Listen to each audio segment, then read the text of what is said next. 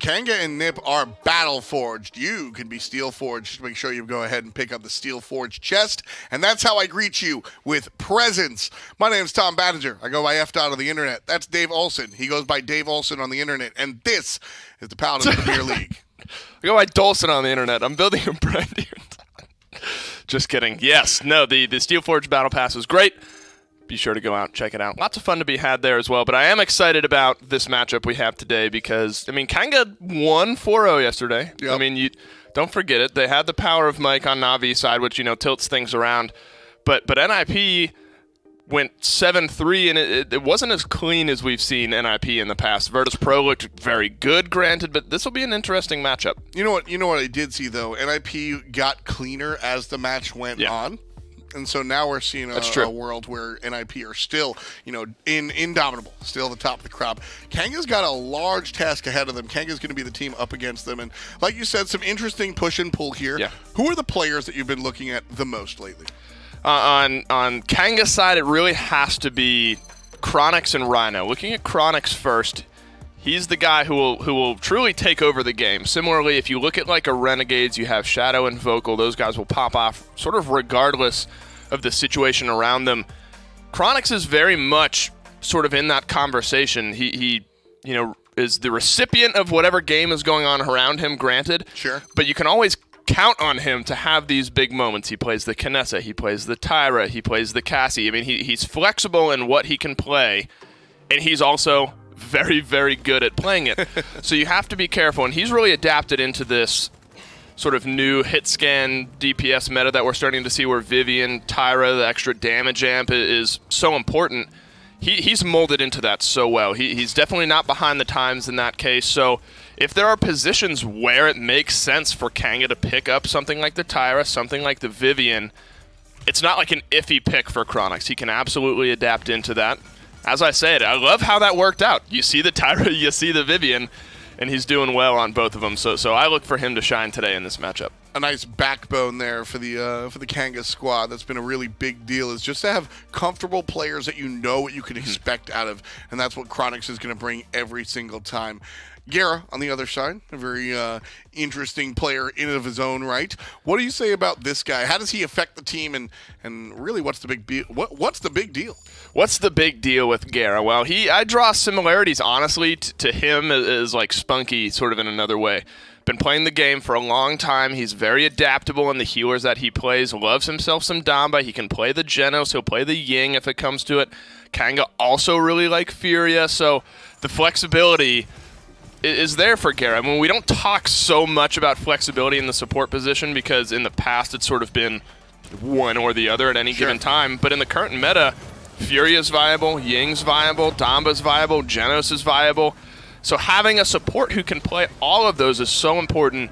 Gara can do just that. His ultimate timing on the Furia is very good, very important, and then his ultimate aiming and his mentality on champions like a Damba or like a Genos, you know, really the team fight, the CC affecting ultimates, he's very good at those as well. And so really what we've seen, I mean, you've just spoken about Gara and Chronix, and one of the common threads that we see with these two players is how wide their champion pool is. And that's very important because when it comes down to picks and bans, Kanga is going to be something that can really, really utilize the team intelligence factor. That they can understand the picks and bans of the game, but also the team prowess factor, the fact that we can kind of play anything you want. So ban out the weird stuff, go right ahead. We've seen some other teams kind of cornered. That won't happen to Kanga. I don't think so, and that's going to be very important today, especially if you look at NIP and how they've been in the past, and even a little bit yesterday in their Game 7. They brought out Ferocity Grover. They played sort of some vanilla, maybe a little bit of spice thrown in there, but bringing out the Grover at the end of the day, that's the NIP that we've seen throughout the entire season. So being flexible, being able to make sudden adjustments in these drafts is so important. Kanga's a team that, you know, they've had their struggles, but flexibility is not one of those struggles.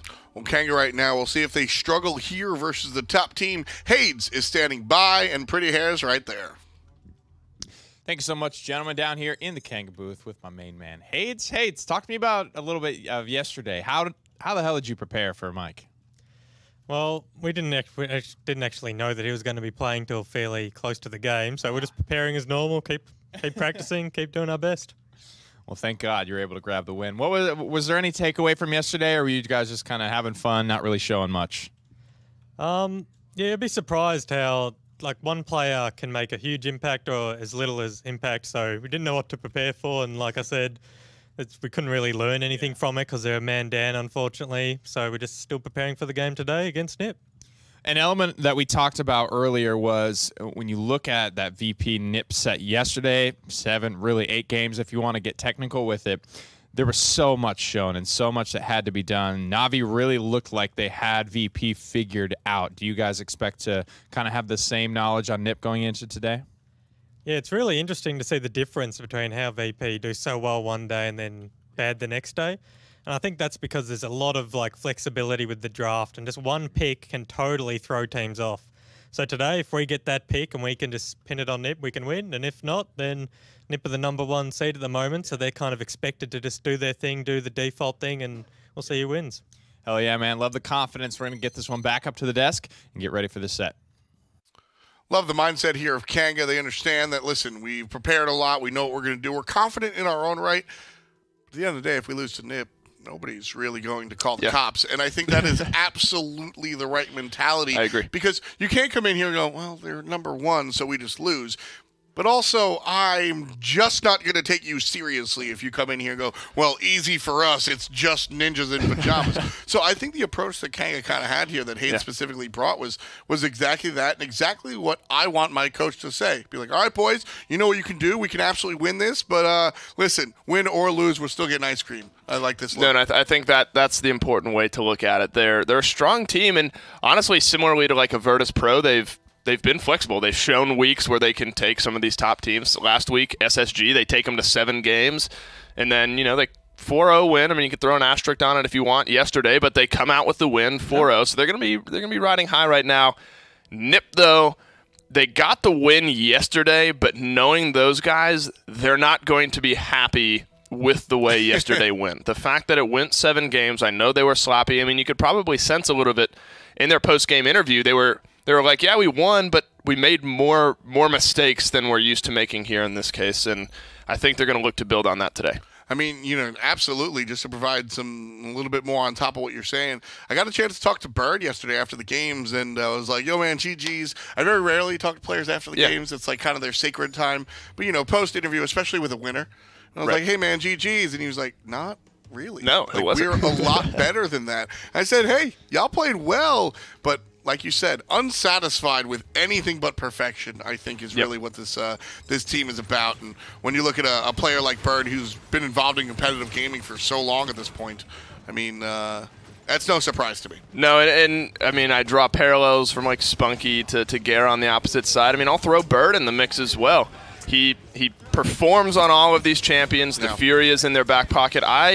I like the Fury very much so on the Ninjas in Pajamas side because it really fits in with what we've seen from them, the play style that they enjoy playing in the past. Sort of that sudden go play style is something that really benefits them, so I expect to see some Fury out of them today maybe. Yeah, nice stuff there. Bird, one of the longer time playing Paladins players, surrounding himself with players like Bittner.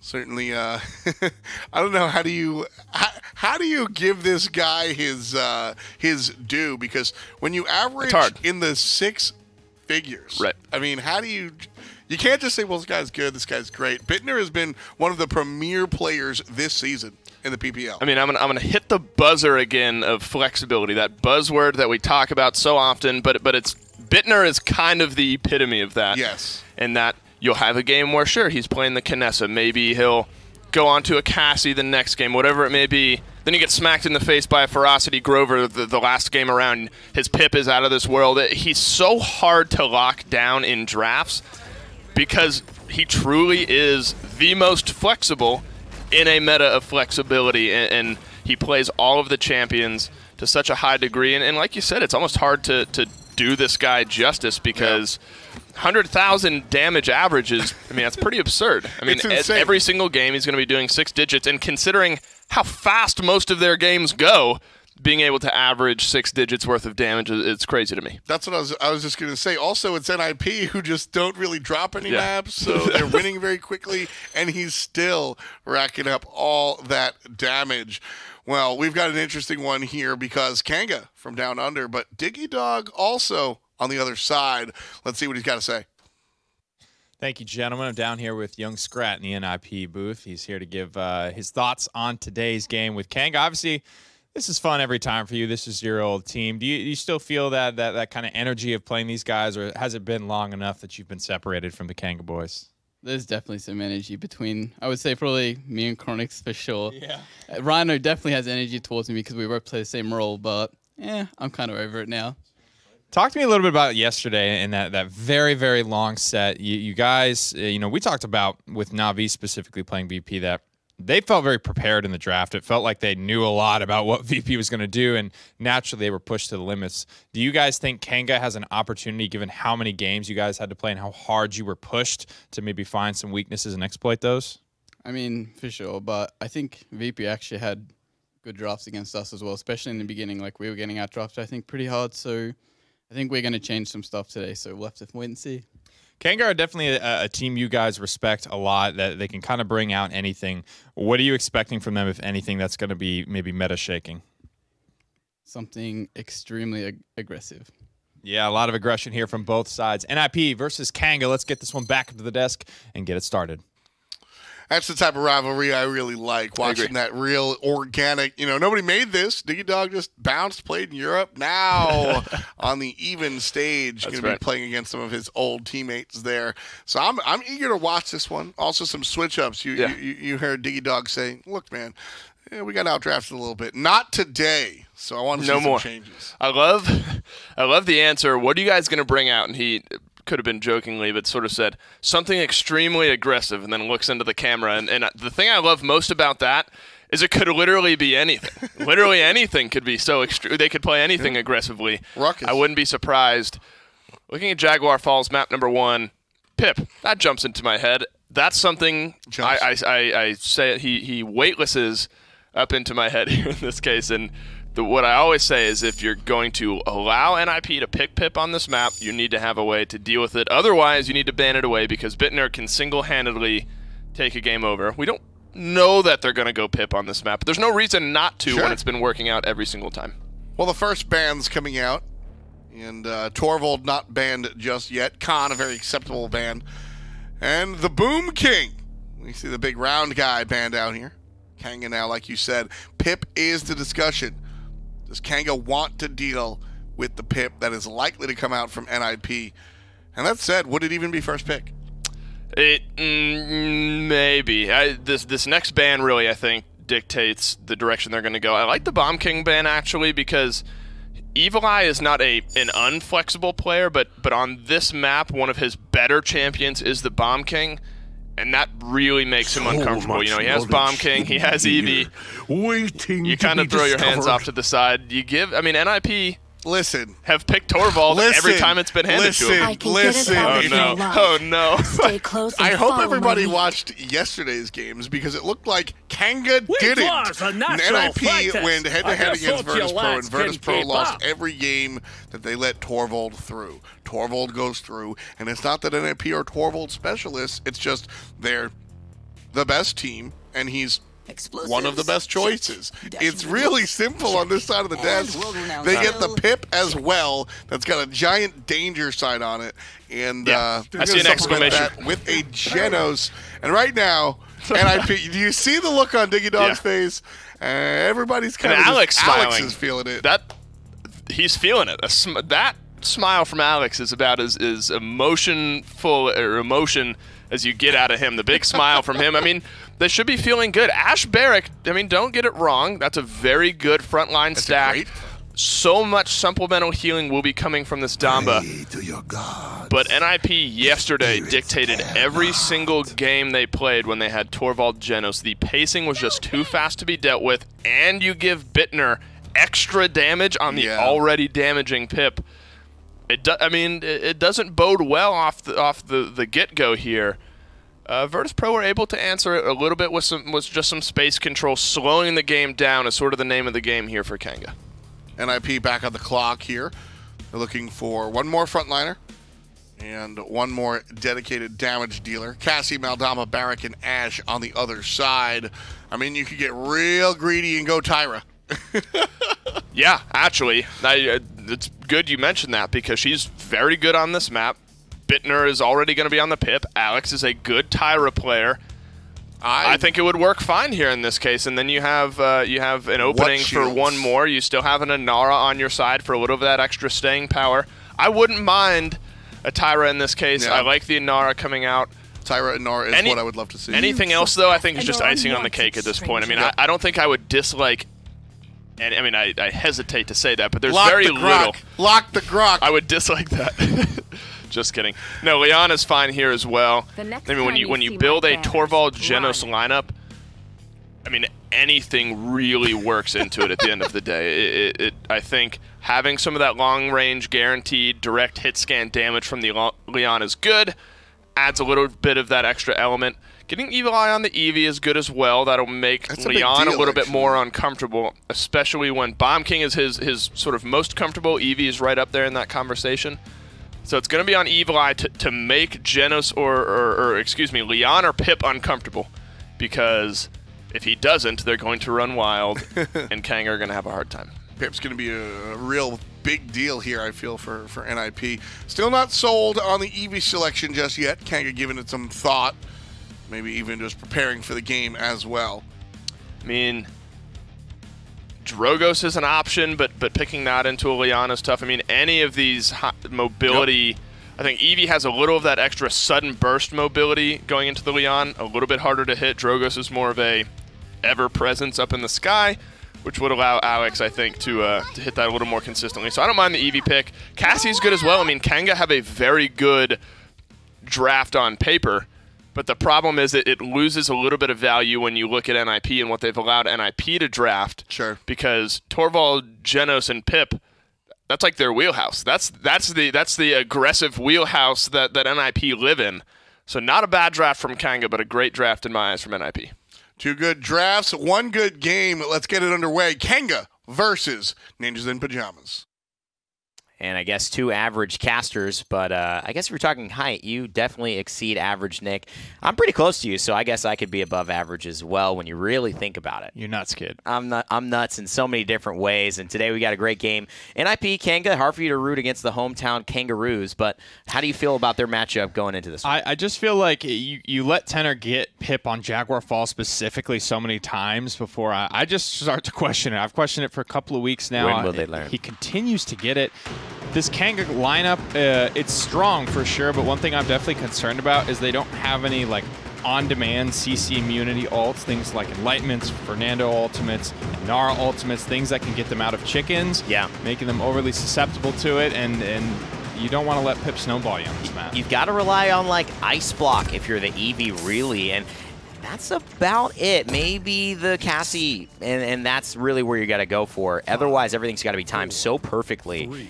Taking a look at the legendaries, the talents, excuse me, here.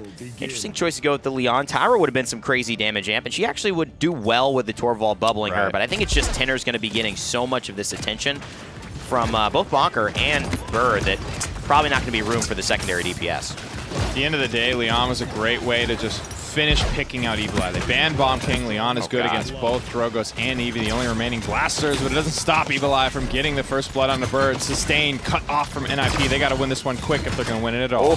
He waited for that Ice Block, didn't he? I think he wanted to hop into the doorway so he can get a little bit of healing. Nice knockoff as well. Huge stuff there. Chronix picks up the final blow. 24%. Kanga having a bit of a go. There it is. Evil Eye's coming around the corner. Look at that presence with the damage amp from Torvald. It's all good for Alex, baby. He's not happy with his aim as of late, but so far so good today. And this is really where Tenor wants to be. A lot of room to work with. Left side uncontested. And of course, people standing in a circle waiting for him to show up. Exactly. It's pretty crazy here. 87%. A few more shots. He'll have that Evil Mojo, Nick. That could be pivotal here. He's so far ahead of everybody else. One more shot, and that'll do it. Evil Mojo's ready to go. I think NIP start to fall back here. Lull Kanga into a false sense of security and pull the trigger. This is going to be important. Diggy Dog on the Torvald. Bonker playing that point tank as well, and he misses! A complete whiff. Oh no, this is not what they wanted. Kanga now have a beautiful opportunity gifted to them to retake control.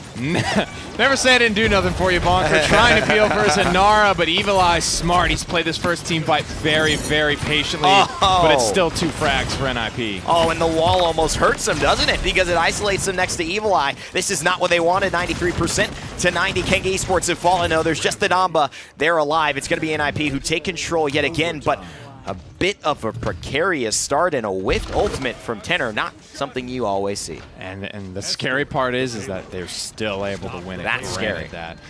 Ice Storm did come out. It did cost Tenor his life. Kanga Esports, other than that, didn't pull out any other ultimates. Ninjas and Pyjamas, same story here. A lot of ultimate charge. Pip comps really do like to snowball you. The healing from Pip, the crowd control from Pip, it is all stuff that's hard countered by items later on in the game. So NIP really wants to get this one closed out quickly and set the pace. 2 minutes now. That pace literally being set here. 187 and a Dread Serpent as well. Oh no, insult to injury thanks to Jera. Firing that off a bit late. Tenor looking to go down. Rhino trying to finish him off with the healing. It's just too deadly. Joel's with the final blow, but it really does look like it's going to be NIP still having control. Nice hyper beam, but he has the shoulder bash just in time. He will still have his life claimed, though. Okay, and that does consume the Dread Serpent. I didn't actually know that the Dread Serpent just poofed if the Damba died while it was in flight. I thought it would have just collided with a wall and exploded anyway. It never actually It just poofed? Yeah, I guess. Poofed. Never even hit anything. It would have actually feared, so if it stayed on its trajectory, the angle was good from Gara, but it just poofed, kids. And that's an unfortunate way for it to go. That's a big ultimate from Kanga Esports. And that is, it's been 2 ultimates now not gotten value of. I think Evil Eye has done a good job of forcing that initial cooldown, but remember, Pip's playing around 2 lives, really. The full Moxie heal, and now Eevee, probably the best champion to be able to kind of get that heal off of him and then get back in when he now no longer has to get out of jail free card. A minute left, and the Dome Shield is here. Seismic Crash, he says no problem. Bonker, actually the one under threat now as Joel's trying to find the last hit, but Earthen Guard is going to keep him alive. Oh no. That's a perfect example of just one missed shot making the difference. Big bubble from Bonker, from Diggy Dog as well, excuse me. This from NIP has been a great team fight, but it all comes down to that missed shot from Joel. Trying to make this happen, but it's so hard. NIP have not let up their foot on the gas, and it seems like this is going to be a 2-0 that has gone quite oddly for the start. A team usually so efficient in the way that they handle point fights. And that, again, that is what kind of stings the most, is because there was some things to be fixed there for NIP, and they still got the 2-0. They fixed those things. A lot of what it revolves around is, again, the Pip. We talk about his healing falls off, his crowd control falls off. But that's later on. You just physically cannot get those items online quick enough, and that's a little bit of what NIP have banked on here. They dominate teams on Jaguar Falls. 3-0 for Diggy, 8-0 for Alex, 4-2 for Bittner. It's all looking like it's going according to plan. Oh, it certainly is. I mean, tell me you can get those stats after round 1. I think a lot of teams are taking them because that should seem like a winning combination. Oh, through time and space, Bird claims Chronix. That is how you do it, ladies and gentlemen. Genos using that ascended mind and awareness of the stars to find the early pick here on a Kanga. And they're still kind of fighting into this. They lose Joel as well. There's not a lot of ultimates online for NIP, but I'll be damned if they didn't make good use of the ones they did have. This man practiced, and maybe Chronix was caught trying to buy a little bit of cauterize or something a little late, but somehow he was in the line of fire with that through time and space. He's going to go down for the second time here. Tenor, Bonker taking control of their defensive side of Kanga, and it just feels like this one is over before it started. 87% on the objective. It's being contested right now. Sounds like by Barrick. He does go down, and then, the rest of the cap will come through for NIP. Some streaks starting to burn, double digits, as Alex and Bird move up towards the 20 streaks. Again, you know, vocally not happy with the way his aim has been, but Alex looks very dialed in today, and that is a recipe for disaster if you're a Kanga Esports fan. Absolutely, and maybe just that lack of complacency has put him in a great position to keep doing what he's doing now, which is absolutely decimating people. Enlightenment midair, cannot quite find it, so he's going to back it off. Jarrett's still under pressure, a couple of shots, and he's going to find the precision there. Double kill for Alex, 24 streak as well, trying to make it 25. He's going to top himself off here. No bartender needed. Bonker finds the last kill. And this is looking like a 4-0 for NIP. Boy, does he know how to play with Torvald. I'll tell you what, this Leon play is vicious. This is violent. He is diving with reckless abandon into the back line of Kanga Esports. But this is NIP playing to their namesake. This is the aggression. This is just the overwhelming sense of crushing pressure that they put on a team. You can't communicate through this. Oh my God. Ninjas here, not doing anything ninja-like at all. Feels like a vanguard of knights charging forward, slamming the flag down in response is Rhino. But the Hyper Beam right back at it, shoulder bash just to get near where that assert dominance will grant her a few more seconds of life. But this will not last long, and it feels like, Nick, this is just a team that is melting under the pressure from NIP. So far, so good. Even Mojo's It's ready that up one. over the top, stunned, but it doesn't matter. Tenor gets what he wants. He gets what he came for, a double kill, and that might just do it. Oh, it will. Go ahead, hit that emote, big boy. Tenor and NIP grab victory number 1 in the first map against Kanga. You know, that's the overwhelming threat that the pit brings, but also the Torvald Leon. Not the most traditional combination that we see. We actually saw a good bit of Torvald Zin yesterday, but anyone in the lineup of Paladins will take extra damage. They'll take extra health. It's about how you play around that. Yeah. And you can see Alex is completely capable of making that shift. Even on a backliner like Leon, he's not afraid to get aggressive and use that advantage to leverage his position. Well, let's see what the desk has to say about it. NIP off to a roaring start, already 1 game ahead. Roaring ahead, and that's what they're doing. They're just roaring ahead. I didn't have anything clever for that one. I'm sorry, folks. But 1-0 for Ninjas in Pyjamas, and they're looking real good. Understatement of the set. Yeah. Well, let me ask you. Shoot. How do you feel about flat entire kit damage amp as well as a shield? I like it. How do you feel about flat percentage damage amp as well as some healing? I really like it. How do you feel about a champion that can turn people into chickens and do AoE damage with those damage amps on top of them? Is the player good at the character? How about he's one of the best in the world? How do you feel about that? Well, now you're talking my language, brother. Fantastic stuff out of NIP. Just everything that they wanted, they got. I'm looking at 3 separate players with a single death, and guess what? Bonkar and Bittner have 2 and 3 respectively. And that little bit didn't do enough justice, honestly, to Alex, because he was the one who really took this game over. I think what Bittner added in this case, of course, good evil mojos, of course, a good mobility, a little extra damage, but he jumped in, made everyone from Kanga turn their head, and then you have Alex with the Torvald bubble, you can see here, basically being pocketed by the Torvald this game, which is smart. His aim, as Nick pointed out a couple times, has improved. And I mean, KDA, 19.5. I think he might have died once or twice in that entire game. Yeah, he died a single time. And it's absurd. So, I mean, we talked about how you have to be careful if you're going to give Pip over to Bittner on Jaguar Falls. Now it's like you have to be careful about giving Torvald over to NIP as well. I mean, there's just too much. Our very own Kawhi Leonard, just all business there as he gets ready for the game. Just no emotion. Like we said, the little crack of a smile when you have... I think Ninjas in Pyjamas won that game 3 picks in. Oh, absolutely. I mean, and that's sort of what I meant when I said if you are going to let NIP get Pip, yes, you have to have an answer to it, or you have to ban it away. On Jaguar Falls, at least, there's some maps where it doesn't work, but Bittner showed us time and time again that Jaguar Falls, he can make you pay if you let him get Pip. And now in this case, it's also, like Torvald and Genos and Pip. Like that's really what I was like. Torvald, yeah, 3 Genos. I agree. Is just, I agree. Oh my goodness. 3 picks in. I think that one had the writing on the walls. Granted, that's NIP's pick. They wanted to get the win on the board on Jaguar Falls, put their best foot forward, which is smart. Kanga on Frog Isle traditionally has been very good. They've taken, they've taken some of these better teams in the league to the edge here. Chronic's very good on snipers. Neither of them banned out, so both of them on the board. But we have seen teams lean into the, go ahead, pick a sniper. We're going to double flank you and dive you the entire game, and that's worked out very well as well. So there's definitely different routes that you can play this one. When you talked a lot about flexibility for the teams, Frog Isle, one of the more flexible maps. You've got some long-range sight, but also you can kind of cheat that by sticking to the road and using those pillars and kind of avoiding the long-range fight. So there are a couple of different approaches here. Khan, the first selection for Kanga. We'll see how Ninjas in Pyjamas respond. Torvald is banned this time around. Kanga learned the hard way.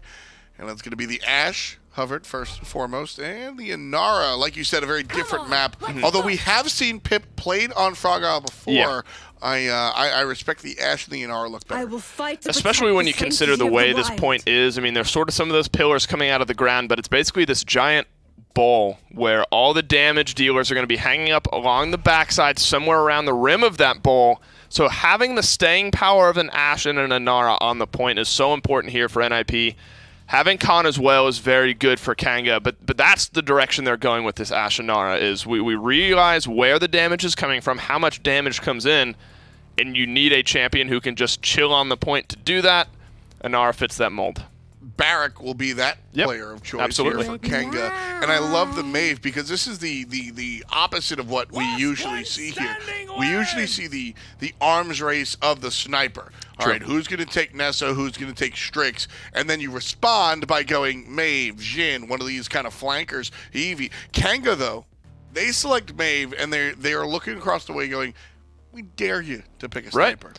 No, that's exactly what it is. I mentioned sort of the potential for a double flank. I don't know if Kanga will go that route, but with Eevee being banned out, Drogos still is in the meta, at least on the Virtus Pro side. Fasheko loves himself some Drogos. He's viable on this map as well.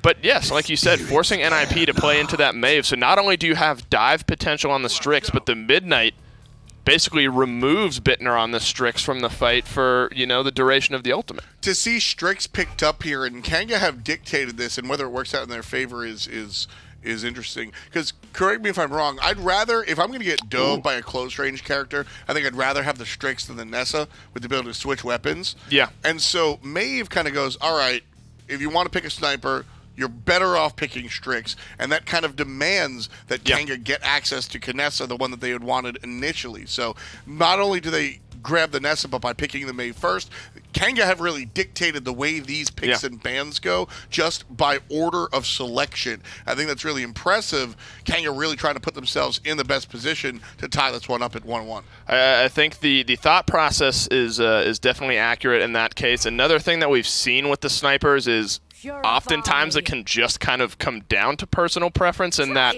Strix has immediate front-loaded damage, but Kinessa, if you allow her shot to charge up, does a little bit extra. So it's sort of that give and take. I know Bittner likes the Strix. The Drogos does come through.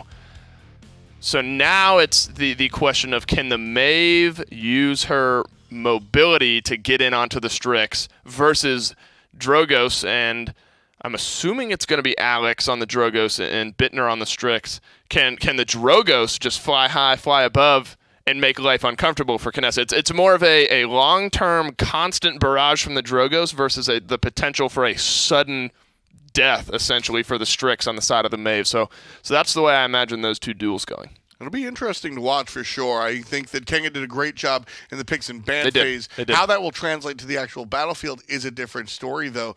What do you think about what NIP have on the other side? I think honestly both drafts are pretty similar. I really like the staying power that they have in their front line, so I think both teams honestly drafted very well this time around. Well, it's 1-0 so far. Let's toss it to our fantastic and celebrated casters. Wow, I like that intro right there. Okay. I'm okay to be fan. I could get used to this, sweetheart. This is 5-star treatment. We're the Chief Stew. We're the Chief Stew on this yacht. There can't be two Chief Stews. Someone's second stew. I'll be the bosun. I'll be the bosun.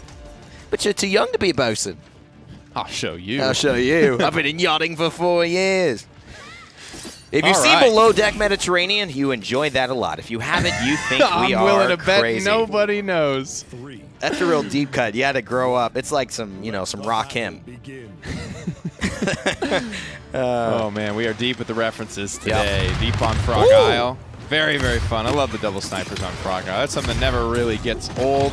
Love seeing Alex on the Drogos as well, off the Leon. He does this well. One of the most unique players because of that. It's not Blaster, it's not Hit Scan guy, it's, you know, Eevee Drogos, maybe Leon. It's like these guys play characters, they don't play roles. Yeah, he's really been great at doing that. And that's that moment. You saw it through Chronix's scope there. He had to find pressure on Alex, and if he didn't, Alex is really the premier combustible Drogos that we have right now, because he does it on Frog Isle almost every single time. You could tell that playbook, that play is in the playbook, and NIP go to it because it just works.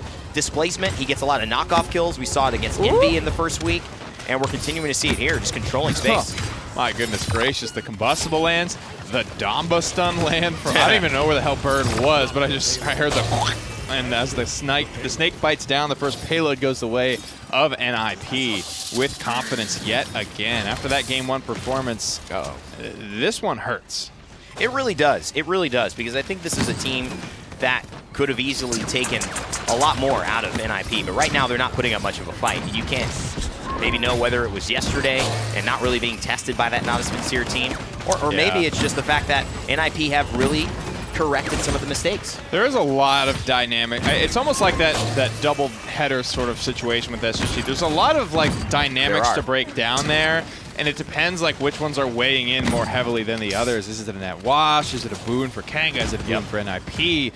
There's a lot to think about when you look at the sets and the differences in the level of competition between what NIP had to deal with yesterday and what Kanga had to deal with. Well, what Renegades did so well, and what I think we've decided here, with 1:30 going by, it does feel like a double kill finally happening for Evil Eye. Has been a long time coming, but how much can he make of it? With Rhino finishing off another kill, it'll be enough. That's 3 in the fight.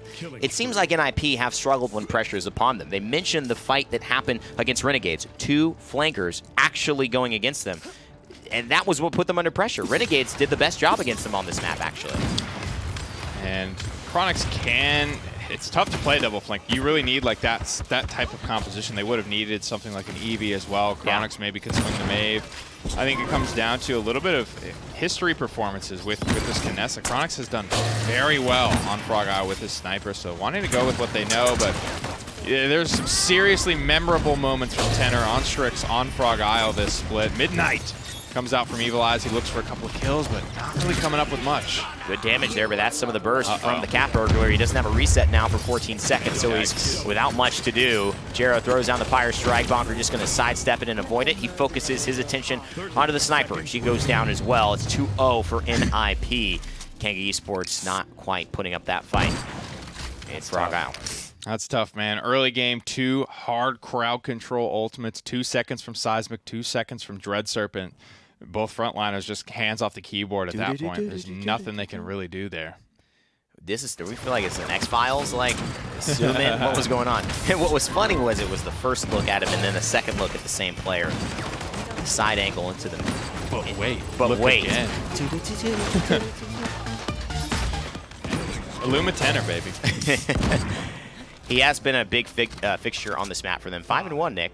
And it doesn't seem to be slowing down. How can they get to the back line? It feels like just Evil Eye can't do it. And Chronix's pressure it's got to change if he's going to have a chance to really bridge that line. Yeah, I mean, ideally Maeve gets there. She does manage to get caught 2 online, so not too far behind in terms of the power curve that raw items are going to provide you. Chronix with the opening shot. Tenor repositions in stealth. Just decides to swap targets to the front lines. This is what he does so well, staying effective. Yeah, and that's the big thing that I feel like Chronix has been firing in. There it is, the flare. Oh, it's going to get him. See you later, Sonny. Go ahead, watch the tape and figure out how he did it.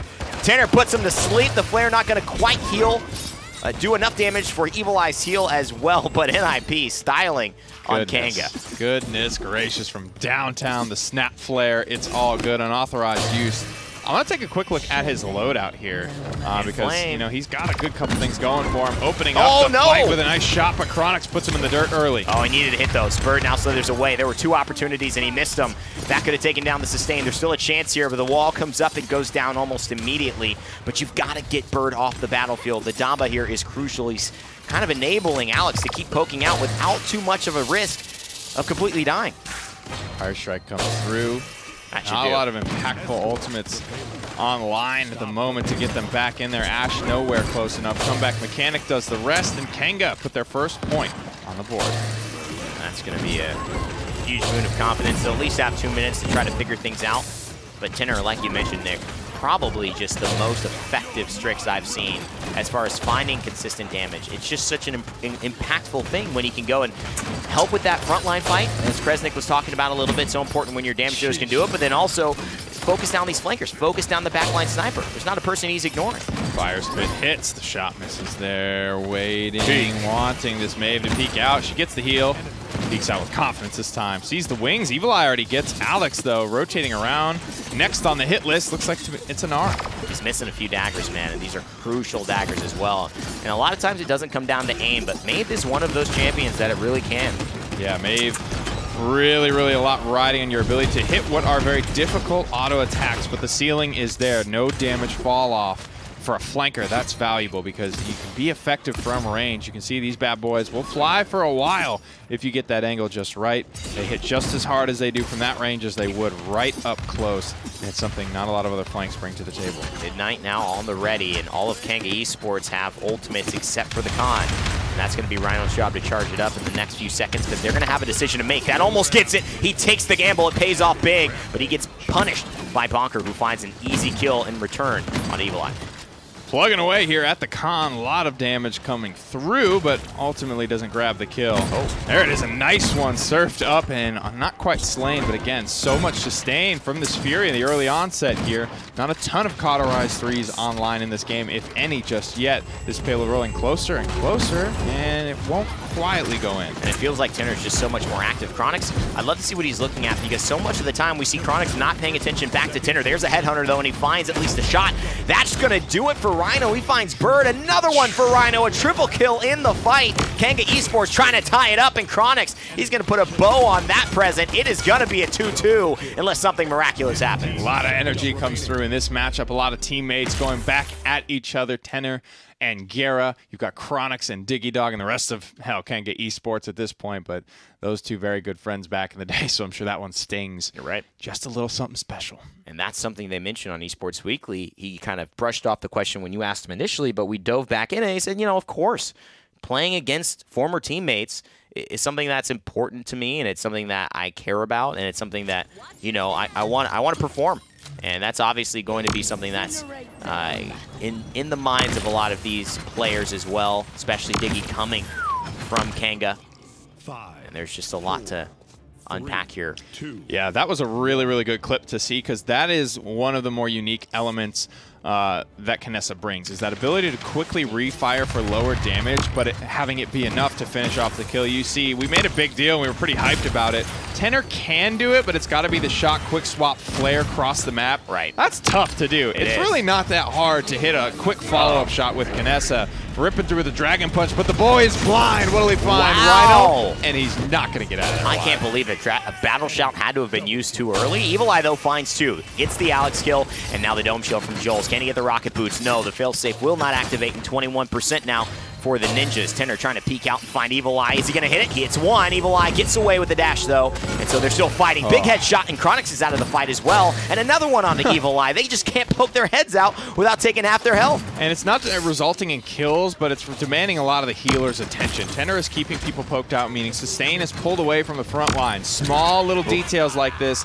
lead to that war of attrition that NIP love to win. Big shot, and there's the big landing. Assert dominance here. Diggy saving that till when it feels like you wish he did not have it. But Tenner on the point. He's getting so aggressive. NIP smell blood in the water, and that's two. It should be three here in just a moment. Misses the easy snipe, but cleans it up with the help of Bird. This is going to be a point fight won by NIP, and Gera's going to fall shortly thereafter. Bonker gets the final blow. 2-2 on the scoreboard. NIP dominating in that mid-fight.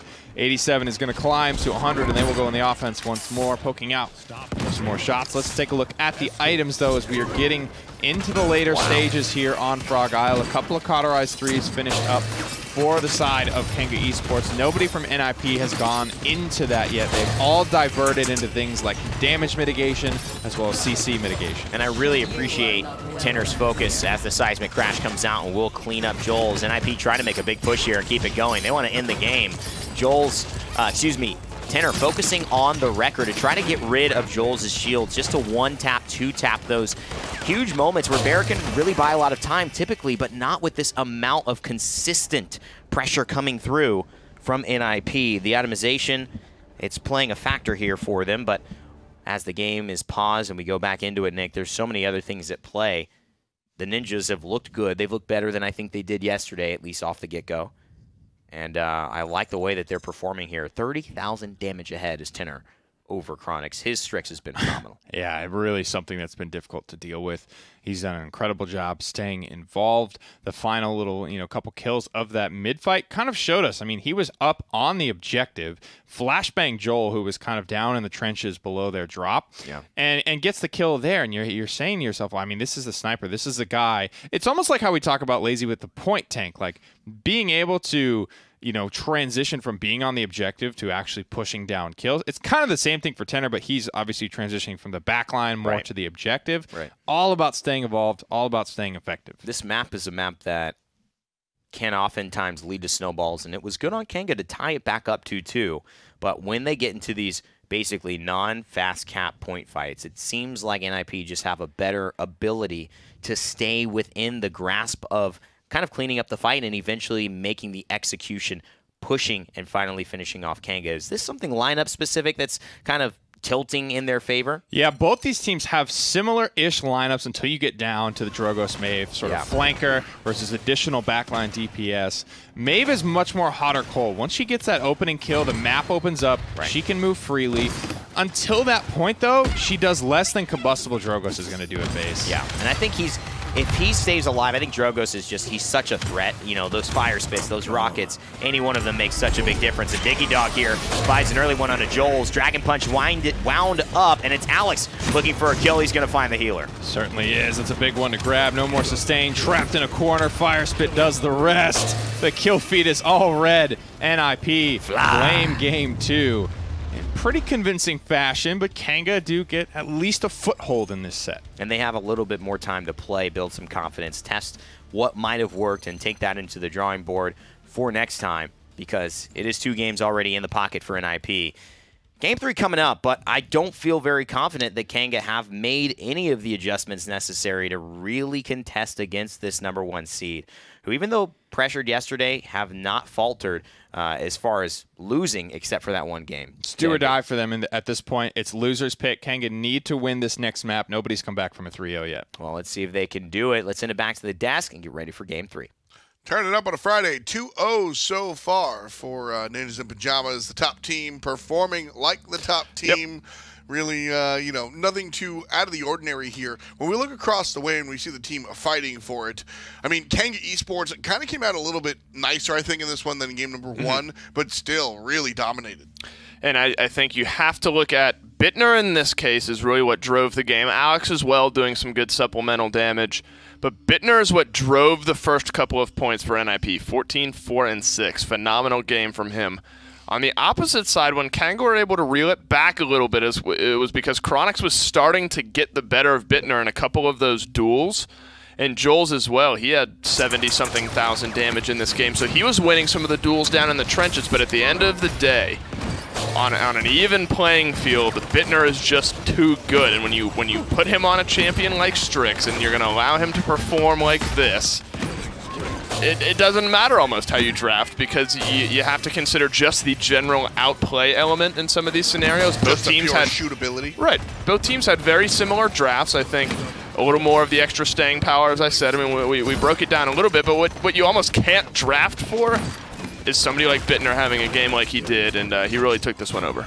Well, the draft was there. The Maeve was supposed to really deal with it, but 10, 7, and 10. Impressive kills and assists, but when it comes down to it, dying 7 times, just Maeve had trouble sticking onto the Strix. Right. And so Bittner was able to, just be Bittner. And so winds up top of the damage charts, 112,000 player damage here for this guy with a long-range weapon. 2-0, his team sits above Kanga. It's good for his average of 6 figures. Yeah. He's keeping with it here. But as Nick pointed out before we came back, it's now on to Kanga. I mean, we're on to loser's pick with maps. So Kanga will now pick this map, and the last map was their pick as well. It was a 4-2, but with just like a slightly convincing performance in the middle, flanked by domination by NIP on either side. So this is the opportunity for Kanga really to come in and pick a map that they need to perform on, because, again, like Nick said, we've never seen the full reverse sweep. I'm not saying it's impossible, but very unlikely in my eyes. Wouldn't be surprised to maybe see a Warder's Gate. Frozen Guard is good as well. They've performed on this map, a slower map where even if you lose the point, you have a huge defensive advantage, which you know, buys you some time maybe in that case. So I think Waters Gate's a fine pick here, but this is a map where the draft really does kind of dictate the way some of it goes. On Frog Isle, the flexibility is there, and it allows for teams to have totally different drafts. And, you know, on one day this one performs, the other day this day performs. This one, really, there's some champion advantages that come into play. Long range, notably on the defensive end. General AoE if you're playing on the point there. So this one, I think draft will be very telling. Ash will be the first ban out alongside Makoa across the way. Torvald yet to be banned out. Kanga giving it some thought. NIP, of course. I think it's more likely that Kanga bans something other than the Torvald, and then Nip have to ban it. And if they don't, Kanga gets selection for it. That would be my thought process if I'm looking for the Torvald, that is. Yeah, it's been interesting to see in that, you know, Kanga have drafted well, but you haven't really seen what you see NIP do is kind of bait Kanga or the team they're playing against into picking something which opens up so much more for the rest of them. We've almost seen Kanga banning so defensively in these cases, like here with the Torvald. We're like, all right, well, we don't want to leave that open. They have first pick. They obviously don't want the Torvald in this case. So, I mean, that's really what you have to look at. But NIP, even on this, and this is an interesting spot for NIP as well, because they can build such a strong base with 2 picks. Any team can. But depending on the way the bans go, first pick isn't necessarily the end-all, be-all. You get the one champion that's remaining, and you know, that's it. You win the draft. So that's where you have to be careful against NIP. If you leave too much good open, they can take advantage of that, you know, better than most teams in this league. Atlas off the board. Kanga free and clear to pick the Khan here. I think that's a smart pick. Just get that out of the way. But, you know, NIP would then have the Ash, Barrack, things like that as well. Kanga thinking about it. And this would be the standard first pick. And then we usually see the response of, you know, a Barrack, maybe a Genos here with the Ash band. So NIP certainly looking at what Kanga's going to select here.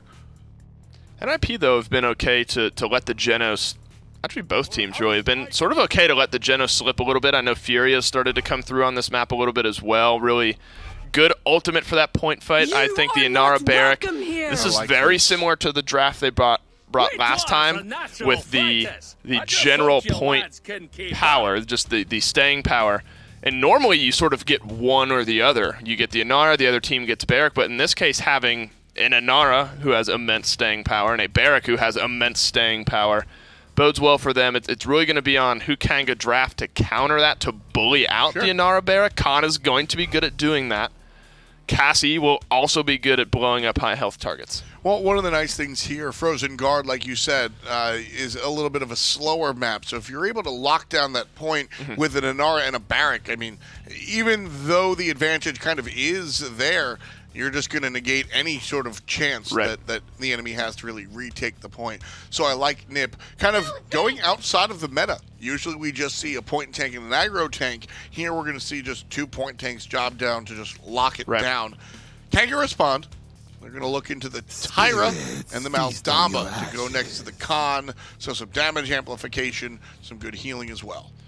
And the Tyra on Chronix especially, we saw in some of those pregame highlights, he's very good on the Tyra.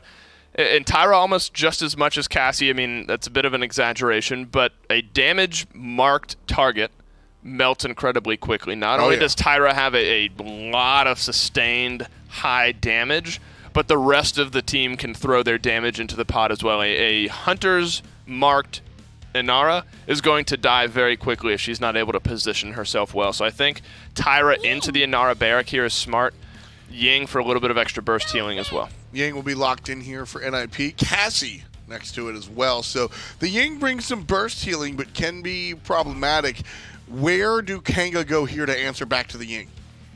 I think the Shaolin would be fine as well. I think he's sort of a sustained kind of burst. He does a little bit of both depending on the talent that he goes.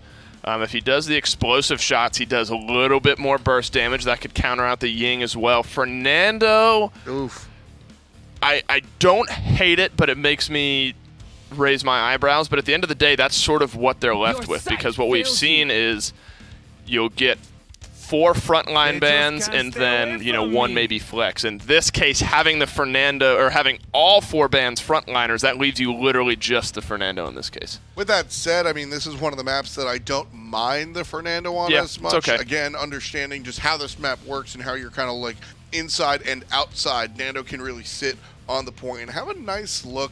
So if you're going to be forced into the Nando, this might be the map that you forced onto it in.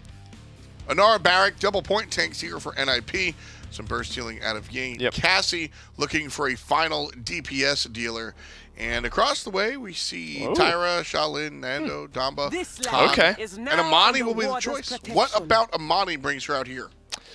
I think it's the ability to control space, notably the point, and then, you know, the ensuing hallway fights. The ice bomb, the root that comes from that is so important, and then you can't, well, I don't know how you would, you can't forget about the dragon that she brings as well.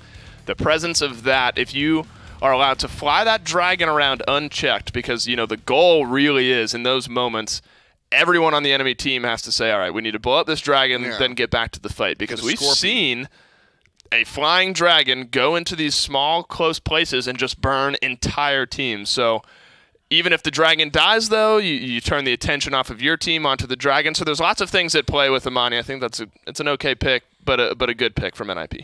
Well, a fantastic matchup so far. Kanga still struggling to find their first win. I'm going to toss it to the 2 best casters in the entire industry.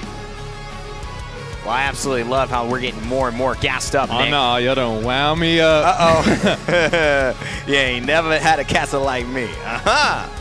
And I don't think we've ever had a frozen guard like this. I'm just kidding. We absolutely have. It's 2-0 already for NIP, and they love this map, and they do very well on it. Certainly do, and finally getting to bring back out the Amani. She has been absent for quite a while. Getting to see her on the same team as Cassie as well, notably the first time issue with the Dragon and the Scout and the Permavision getting fixed, so that's all good stuff, and seeing them together is going to make for a very, very powerful mid-range backline. Great job to whoever fixed that as well. The whole team involved. It's obviously difficult. You know, you ever introduce a basically pet dragon into a game that doesn't have one already. Going to be a lot of interesting interactions. Big shots, though, and the Evil Eye makes it out.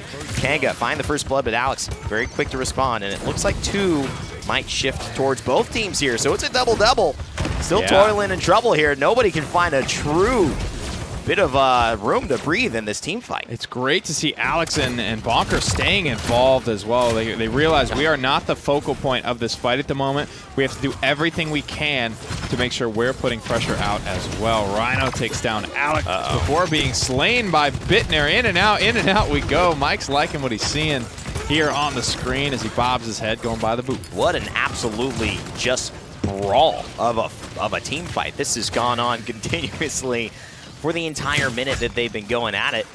Deaths all aboard, and no one has backed off, no one has paused, and hardly anyone has stood on the point. But now 39% and counting as we head into kind of the middle of round 1. Shield comes up from Barrack. There's the Scout ultimate's about to be on the ready, and there's Bonker Seismic. Crash, it hits 3. Oh, Nick, that's bad news. That's got to be the team fight wrapped up. My made-up statistic, when you pop ultimates first, you have a 100% chance to win that first mid-fight. NIP do, and they do. I like that, 100% chance to win. I've never seen a team lose. That's a great line. They're nuts. I mean, they really do this well, and I don't know why anyone wouldn't. When you get your ult, you smoke them if you got them very early on, because you can get yourself that advantage, statistically even speaking. You're in a really good spot. When it comes down to a control ultimate early on, like maybe that Evil Mojo or that Seismic Crash, it's even better, especially when you can hit 3 grouped up targets. Yeah. You're never really quite ready for that first ultimate. I think that's why they're so effective. Yeah, and there's not a lot of time. Really good in Mortal, and this is one way to counter out the Dragon Punch, and I think Tenor knows he's going to back off on the Frostfire Glide, but big damage from Big Game Alex. Toss Rhino in trouble. Nice stun attempt from Gara. It's not going to hit. A little off the mark. Another big shot as well. Gara trying to pursue, but realizes it's not worth it. He's going to call it off. keep healing up Rhino. They are on the defensive end, so don't want to lose the healer in an over-aggressive attempt here. In and out of these fights, everyone from NIP does such a good job when they're not the one being focused, and this is what your casual teammates never do. When you're tanking people up, when you're under pressure, they're just kind of sitting on their hands. But everyone from NIP, if they're not under pressure, you see them just running around with reckless abandon, doing everything in their power to make sure that they get damage and get return kills. That's why you saw so many deaths in that first fight. Sure, NIP lose the first blood, but they did not let off the gas, and as a result of that, they were able to bring that fight back in their favor. You can see Bulldozer could maybe come into play for Rhino specifically. A turret. He's got Ying clones to play against and the Amani Dragon, and it took him 60% of his clip. Is about that 20 every bullets. deployable in the game? Yeah, I think it might be. Literally, I can't especially think of any other because they have a Nara wall as well. Yeah, they have I've never everything. seen a better lineup to grab Bulldozer on, so we have to look at the itemization here, see if they've grabbed it early on. No one on the side of Kanga has it, and I understand that. I understand that, but it's got to be a priority after round one. They're definitely going to get it. This is where you see the K2s diverted immediately into something else. Evil Eye and Chronix both good at shredding through those deployables. Bonker just completely shrugs off that stun, they can't throws get out at the wall, and now this is interesting. That's basically it. I mean, there's really not a lot of options to be able to get out of Kanga Esports base. It finally comes to a different situation here, and Rhino is prepared. He gets the Immortal for at least 2 members. There's a Dread Serpent, but Rhino's low. I'm not sure if he can get out. Garrett with a Dread Serpent to just buy that time, Nick, but he hasn't. He goes down thanks to Tenor, and the Dragon is here. She will claim what is rightfully hers, and Chronix, denying the effort, says, I fought some Dragon 2 in my lifetime. I'm not scared. Everything hitting the fan here, boys. Every ultimate pop from NIP, defensively popped as well for Kanga Esports. And as the dust starts to settle, it will be the hold here. Kanga Esports dig in their heels in the snow and the ice, and they fight back against that onslaught. I mean, if only King's Landing could have done that. Like, would have been a totally different ballgame there. Frozen Guard it's fire resistant a little bit. You know, everything's frozen over. They got a little bit of that permafrost built up. So they should have befriended the Night King. That would have worked really well for Cersei throughout it all. Up. Don't even get me started. You don't wow me up. You ain't never had a king like me. We never have, and we never will again. It's over. Oh, it's I'm moving on. You're moving on. That's a fine time. It's a fine thing to move on from, for sure. NIP here. Thought the dragon would seal the deal, but not every instance of a dragon breathing fire solves all of your problems. That's a good piece of advice to take into your real life as well. Kanga Esports noting that there are ways to tackle huge beasts. Chronix, he's the big DPS for them on the Tyra. He's going to be playing with that mark. See how big of an impact he can have, because he's getting hunted right now as well from Cassie. She wants to make the angle. He's had a really, really good sort of couple of games, couple of weeks with this character. It's been a nice thing for him to add to the repertoire. All those hit scan players looking for something else to play, and again, that's why I want to bring it back to why Alex is so special, because he's had a lot of things he can play. He can play blasters. He is not hard locked to hit scan. I really like the way they save that Hunter's Mark. Something that Tyra is so good at in general is creating that pressure onto a single target, but what Chronix brings is the decision-making and the timing. It's always right when they're not expecting it, right when you really need that burst, and not just throwing it on people to have that vision. It really uses it for lethality. Big shot there as well, forces the ult. That might get it, and it is. Rhino there with the flames to find the kill. Not quite enough healing from the Ying ultimate. Bonker making a nice rotation Great to pressure. the objective, and he kills Evil Eye while he's on his way. Shield goes up. Rhino just trying to peel, just trying to buy space for his time. This is the front line's job, and he does it well. His point is, his team is back in control of the point. Yeah. He did lose his life for it, but that is the life of a front line. That's well done. I mean, honestly, that shield not only buys so much time, it puts them on the defensive. They don't feel confident rolling. They can't contribute damage, most importantly, to that fight.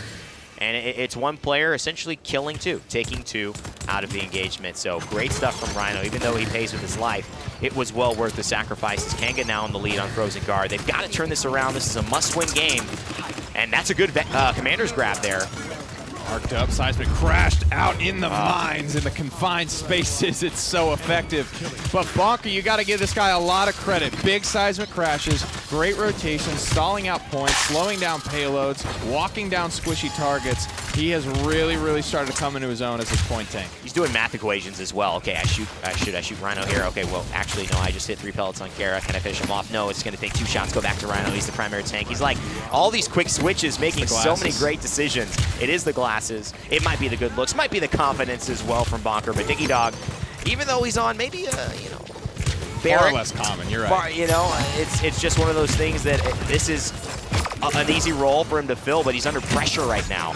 And Joel's, you can't take credit away from him. He's done a good job. There it is. You hear the icicles slinging back and forth. Bonker again able to salvage a kill out of this somehow. And none of these fights are really going NIP's way, but it's because of Bonker's presence of mind and how payload-oriented he thinks that this payload is where it is with 1.5 minutes burned off the clock.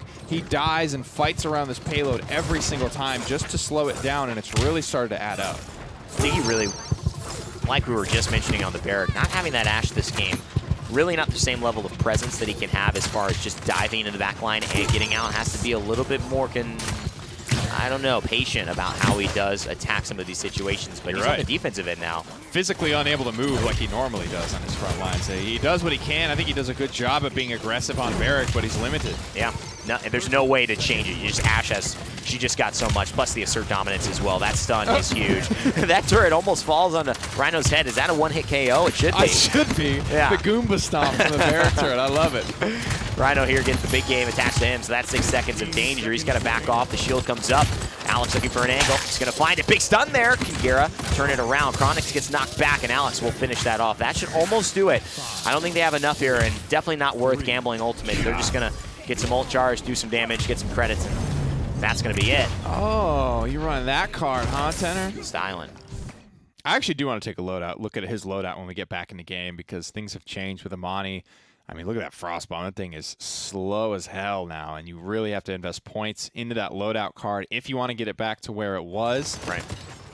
But when he's picking up, you know, Inferno Cannon movement speed, I don't know how much extra room he's got in the loadout. Bonker struggling to fight against Overpower. It's one of the best ultimates in the game for that reason. Charges quickly, and a big part of why Khan is so impactful.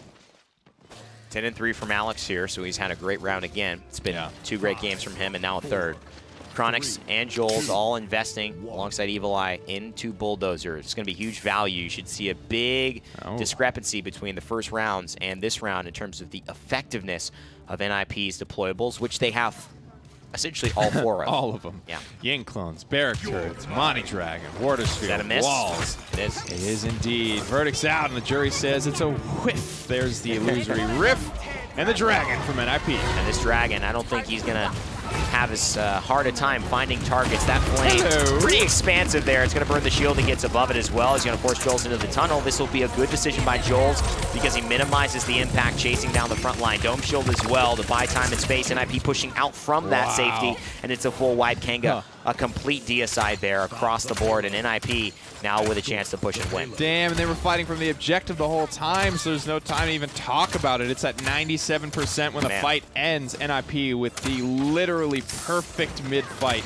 to go on the offense with the chance to end Frozen Guard and, historically speaking, end the set if they can get up 3-0. One of the things I wanted to comment on, we didn't get a chance to because of the action at the start of the round, but I'll bring it up now as a Dread Serpent just to stabilize. They're just trying to make sure they don't get wiped here because it is crucial, but unfortunately for NIP, they'll have to take another stab at it in a moment.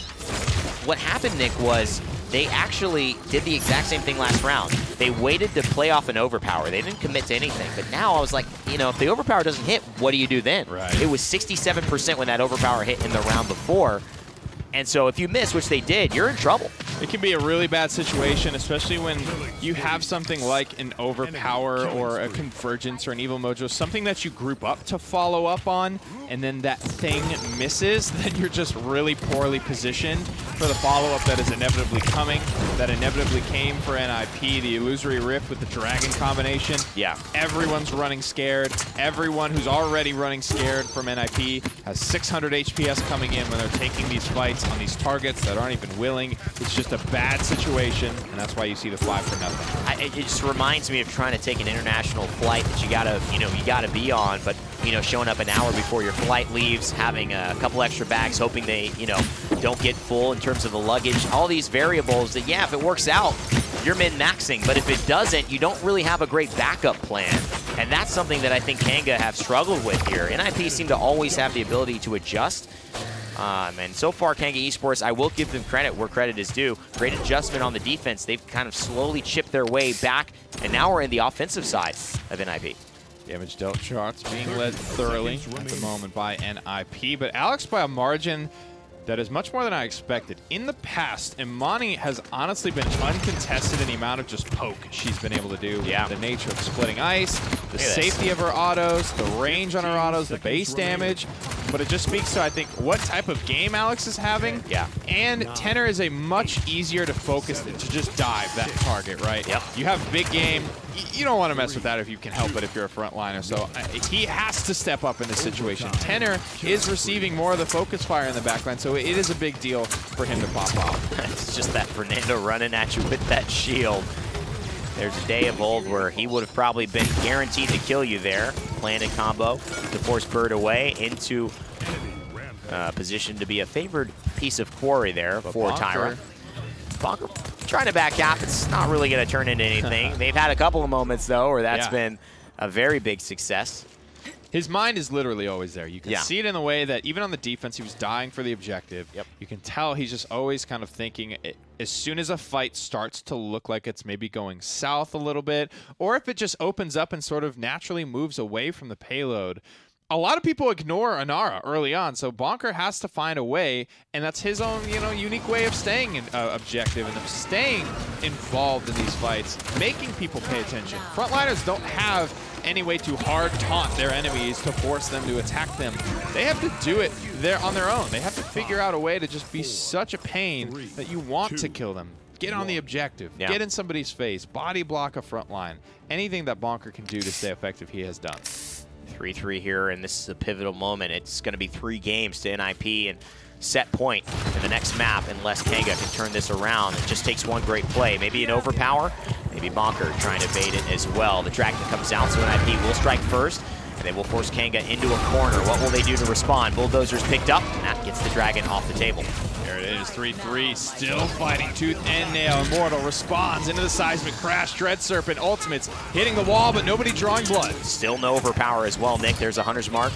Firebomb's going to collapse on the top of it and fall right underneath. There's a crossfire. Bonker could be in trouble. He's becoming predictable now. You know they have to run away from the damage, and no firebomb yet. He's got to find the kill to reset it. Diggy Dog getting low. He goes down. Is that the first kill in this entire team fight? It is. The first to fall is Diggy Dog, ripping Bird to shreds in the Heat Haze. Evil Eye on a 15 streak. There he wants to get his team on the board. Triple for Chronix. There it is. Quadra kill for Chronix. And Kanga immediately, without hesitation, moved to zone. They have to do this. This is something they were not great at yesterday, and they have to be confident in this zone. Good dismount there.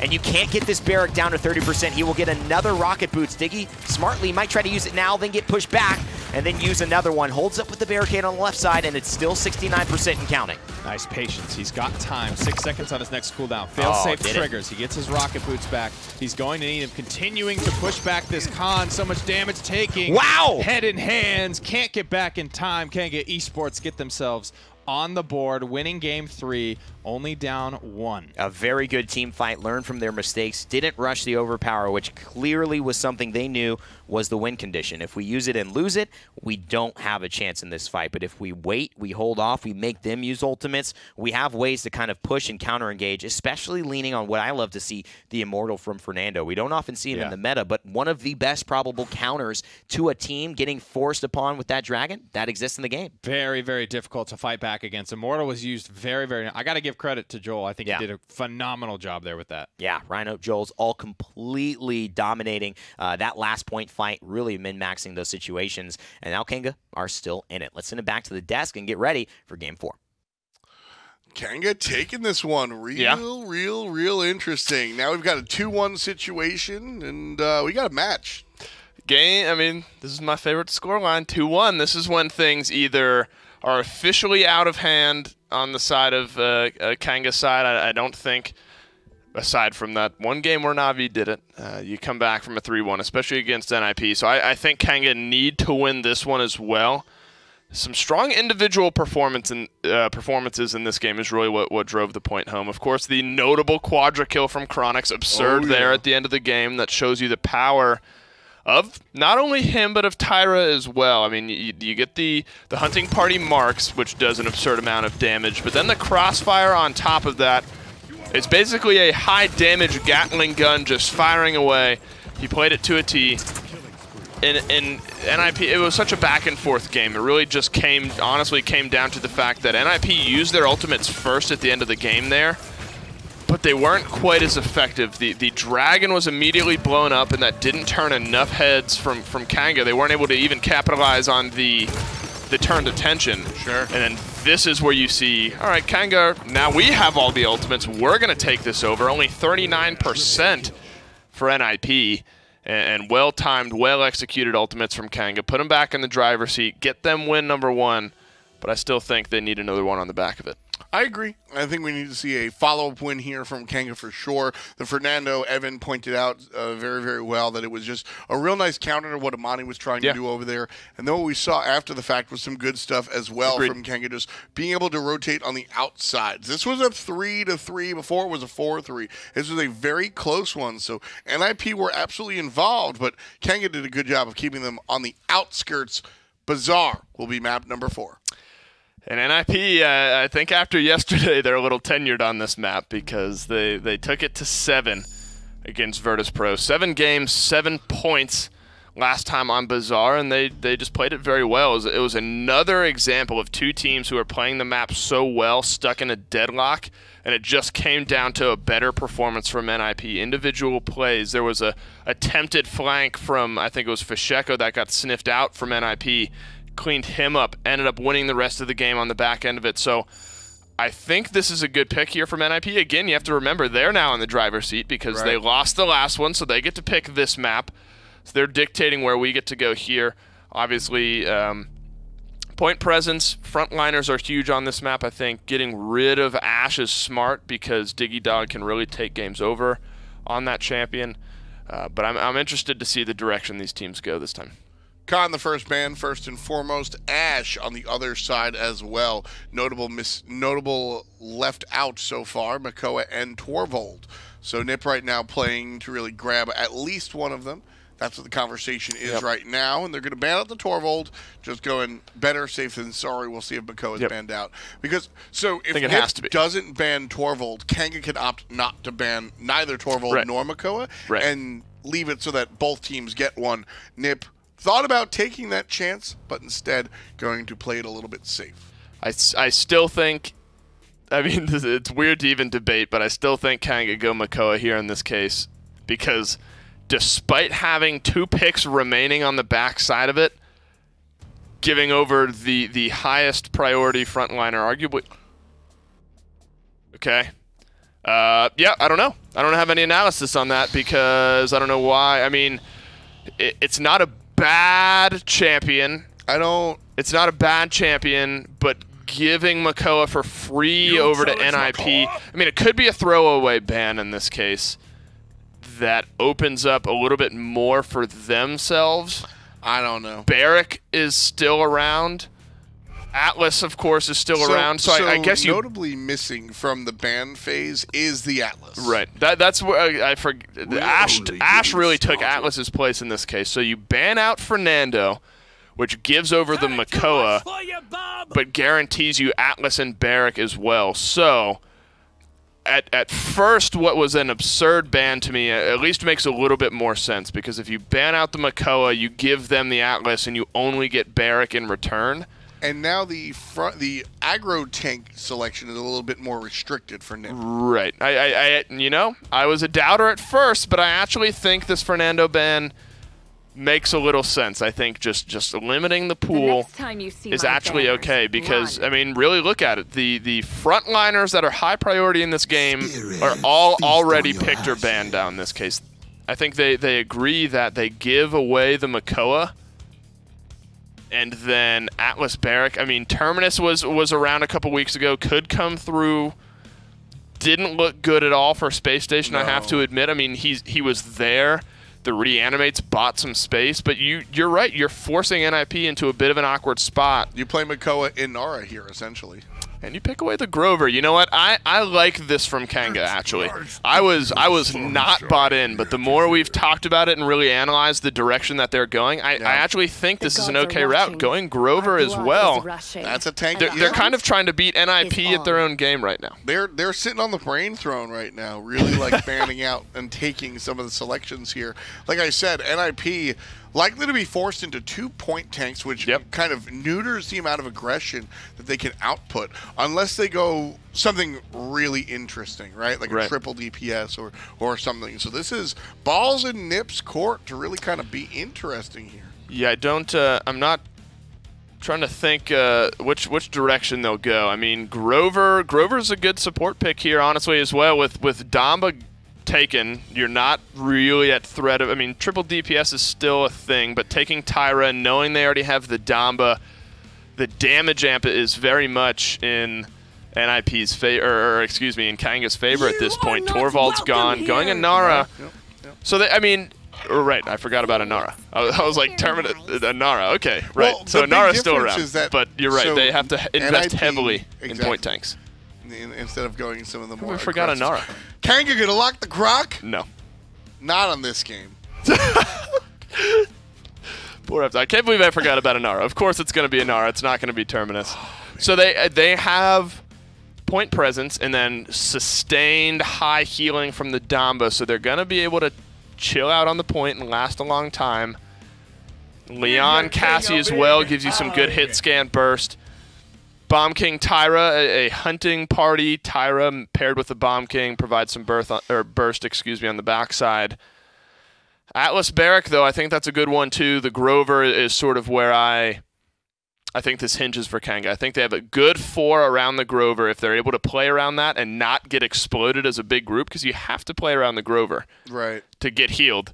So if the Grover ends up working out and not as a detriment, I think Kanga actually have a shot at going back-to-back wins here. I've got to agree. Again, Kanga with some intelligent picks bans kind of stopped some of the aggression that we saw across the way.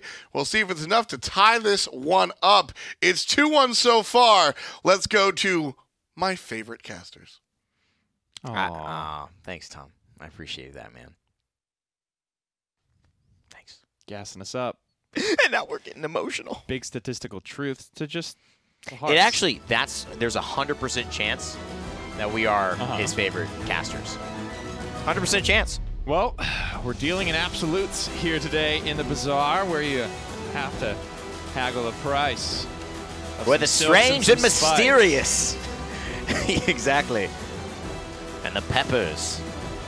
And the spice. The delights of life come alive at the Bazaar. Join us for a magical adventure. 4. And Makoa, too. 2. And Makoa, Makoa. too. A lot making it through here with some weirdness in the bands. It opens up Weirdities. Oddities. The sugar and spice here in the draft as well. Oh, takes in the Bazaar. Gets melted down early. There's a lot of damage he has to be aware of. Amps, Atlas damage. He's a big target. Atlas cannot miss this big fat turtle. He's got to leverage these hooks to get people out of position and around this Grover. Yeah, no doubt about it. 15% here for NIP. Already on the point, but it's really about who can get some early damage here. That's good damage, and that's a first blood. My goodness. Nice rotation. Even better bomb placement there onto the big turtle. He's going back into his shell for at least a few seconds. He just hit everything. I mean, at the end of the day, it's that simple. Diggy Dog should know better than anyone what the Bomb King can accomplish. Used to play this character religiously when he rocked for Kanga Esports. Ninjas in Pyjamas. It's close, though. Off to the races. It was a very, very close. One more cannonball, one more bomb would have done it either way. They were off to a nice little lead, but Kanga Esports have firmly planted themselves in a position to slow down the reapproach. And this is where things get interesting, because I felt that Kanga, except for that last round, which I really liked on Frozen Guard, have been really just bad. I mean, not bad. I mean, I don't know what else to say. They don't secure off point fight wins. You know, they let them back in. They give them a chance. Sometimes you can't help it, but you know, there's a version of an aggressive zone that is a little more do or die, but you almost secure that if you do it right, you will not let them back onto the point. But they've seeded it all over to NIP. Now Alex has a kill. And Kanga are in trouble. Big trouble. This field is going to keep them safe for the time being. Oh, Big boy. fear from Bird. I love to see that. Tenor gets 2 and slides out with style. Very, very nicely put together by the young gun of NIP. That's why it's better because of the tenacity. When it's Bittner. It's better when it's Bittner, baby. It's just better, I think, with the tenacity of how NIP play. to try and aggressively zone. I think it's the moving piece that can definitely shift in the favor of Kanga, because they're doing really well on these initial point fights. Diggy getting very, very low again. Seems like he's got a lot of focus on the Makoa, as he should, as a King Bomb gets wound up. Kanga trying to stabilize here. Yeah. All right, well, they will. That is what it is. A lot of ultimates coming out of Kanga to slow down this offense. They make okay progress. They're going to stagger out Bonker, who throws up the wall. Hard tank to stagger here. And he's just going to walk it down mid, back to their spawn. He's going to kill him with the 10 damage sticky. I forget who was telling me this. I think it was Alex that does this. But in the training range, he shoots a pip with King Bomb bombs until they die from the damage from the stick. The 10 damage stick. Oh, really? That's so he hilarious. just hits them up 250 times or whatever it is. That's a good way to train your aim. It's like taking 1,000 shots, you know, before or 100 shots or whatever before a basketball game. Just kind of gets you in the zone of landing the stickies. Evil Eye's been pretty phenomenal at that in this game so far. He's definitely hit a lot of directs, and that is full damage right there, and that makes a big, big difference. Only 500 if you're a little off. 696 for those. Diggy feeling the defensive nature of the BK. I can't hit that one, though. That would have been huge. That's a big moment, because if you allow NIP to get a footing, get a pick, dredge anchor, get another pick, Tenor turns it around. If people keep living with no HP, there is just no way that NIP do not get this conversion. They're so good at maxing, Nick. They're sad. so good at showing up at the very end and spoiling the party. They weren't invited, but now they've got a 2-0 potential, and they've rounded the most difficult choke in Bazaar. That is insane. Without a single ultimate, and as you mentioned, the choke's been rounded. Now Tenor's got this great angle on the fight. Sort of stage versus stage here. Both teams having a lot of room to work with. It's just about hitting the shots, but Rhino finds the critical one. It was really good dive by him, and that's the thing Atlas can do. The same way Makoa can. Just kind of walk up to you and say, I don't care what happens right now, because I've got a shield and a spin, or I've got a full health reset, and I can go back to my base. 13 seconds now. And it's going to most likely be a defensive hold here. Kanga started off strong. Felt like they would have got the round, but NIP, as always, never count them out until the game's over. This one looks like it will quietly come to an end here. No overtime fight for NIP.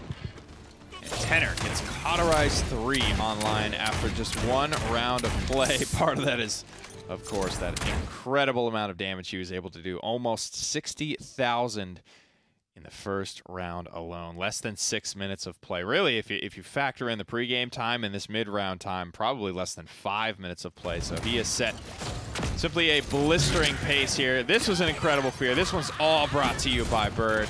Of course, Tenor hits the shots on the crowd control targets. He does what he needs to do, but Tenor, I think Bird finds that angle from very, very far distance away. That was very nicely placed by the most veteran support in the game. Kanga Esports here, trying to continue the fight, which would, if they win this game, put them back level with NIP with only 3 games to go to the side of the set. It would be a very big game for them to win. Well, would help in their round. Tenor, though, shutting that down, as well as Bonker. It just feels like they didn't even get a chance this time around. Oh, man, oh, man. Okay. The aggression pays off. I want to see that replay. That is just so Might be much too fast confidence. for you. That is so much confidence to rip that Enlightenment across the way after hitting those huge presences as well. This is a very special Leon performance from Tenor. And again, talking about how flexible NIP is, Alex played this earlier. Alex had the Nutty Leon performance. I mean, these two go back and forth. They play what they need to play at the time. I don't know, man. Definitely seems like it's going to be a difficult task for Kanga Esports to come back after that one. There was just so much aggression, and they said, what are you going to do about it? And Kanga had 0 answers. You would think that knowing the style of NIP, this would be almost expected now. The same way we think, oh, obviously Jaguar Falls expect the pip.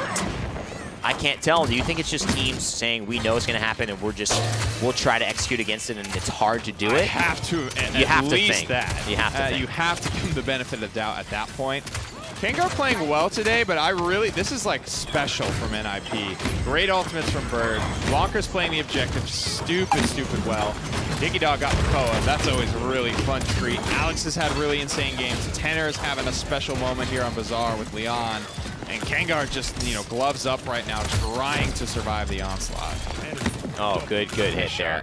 Really good 1v1. Rhino's a great player, so he feels very confident taking on the likes of Alex and Diggy and anyone who shows up, because he feels like, you know, any champion matchup, he could be successful there. Chronix has found a home on the Tyra. That's where they were able to have a lot of success previous rounds. Let's take a look at the healing charts, actually. I want to see how this Grover is managing to keep up. Damba Inara is something that is a very, very tough mountain to climb, a very, very tough healing sort of onslaught to fight against. Yeah. But at the end of the day, I think if you can group up and fight around Grover effectively, which I think Kanga have done a decent job of, they've drafted a pretty good comp to do it. He's a character that can easily main support. Koa so deadly here in his approach, and there's the Dread Serpent. It's a setup, and there's a CC Moon Ultimate Whirlwind to counter it out. Grover trying to bail his team out from any aggression, but Diggy Dog, he wasn't even able to get aggressive. He died earlier. Alex sacrificing his body, putting it on the line. Bird gonna slither away. Just 77 health to his name, and they're not quite giving it up yet because Tenor has a chance, and he gets Rhino. What can he do from this? He's got Bird pocketing him there. That's the combo. He hits a beautiful enlightened eminence there, and he's still got enlightenment ready to go. A triple kill from Tenor. Oh my God, playing like a god. He is popping right now on Bazaar. This is some of the best Leon play I think we have ever seen. The split-second target swap there with the presence was absolutely filthy. I mean, it's just such a beautiful display of the power of Leon when you get going. And he had that get-out-of-jail-free card with the Enlightenment if he wanted to use it, but he hasn't found a lot of reason to. He hasn't been under pressure like that. He's been the one applying pressure. The Temporal Divide is just not doing enough. And I wonder if the Deja Vu would have been the play. That wall is so crucial for giving Bonker that out. Finally, Evil Eye will collapse and find a kill onto him. It's been so difficult to take down the point tank. And it'll be a 2-2, despite some great moments from Tenor and NIP. This is a tough map to push on, I think, at the end of the day. You really, like, you look at that first round, how they were able to win that entire team fight without losing a soul, without popping an ultimate, and it still wasn't enough. This is a tough map. It's new, which is part of the reason why it's I think, a little bit tough for teams to convert on.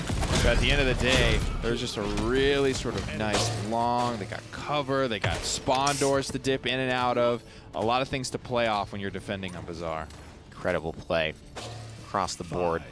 Defensive items now getting purchased as well after the Cauterize 3 for Joel's, Evil Eye, Tenor as well. The only members to have it at this point. Chronix 3 and 6, so the KD not what he wants, but contributing a lot with that Hunter's Mark and finding at least damage in this fight. Diggy making a rounded kind of push, which is going to pincer Joel's, unfortunately. Rhino, though, finding Tenor, maybe getting a bit aggressive. It's still 2-2. Kanga have a chance here. They're going to go for it. They are, and they're going to rip this King Bomb right through beyond the veil. Find the stun onto Diggy. 1-2 punch here. Not too aggressive. They're going to force him out. Bonker, very objective-minded, though. Look at him. He walls himself in the corner and prevents all of that blood loss on the objective. They've got to get aggressive here on this zone. These bombs did not work last time. NIP are just going to rotate one side, and they may distract on the other side, but they're going to push with so much power, it's going to be impossible. Fighting from the point feels like a dead end with Kanga, but they're going to choose to do it anyways.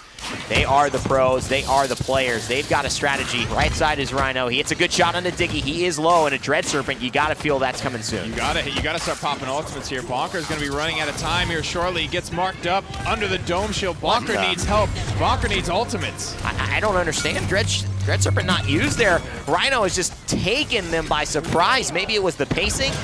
Maybe they were waiting on the Ancient Rage. It's used now, but double kill from Rhino. I mean, that is what it is. It is what it is. Rhino just ran through everybody, actually making plays with Exile. Big pog to that. Yeah. Locks out Bird from giving any sustain, any control.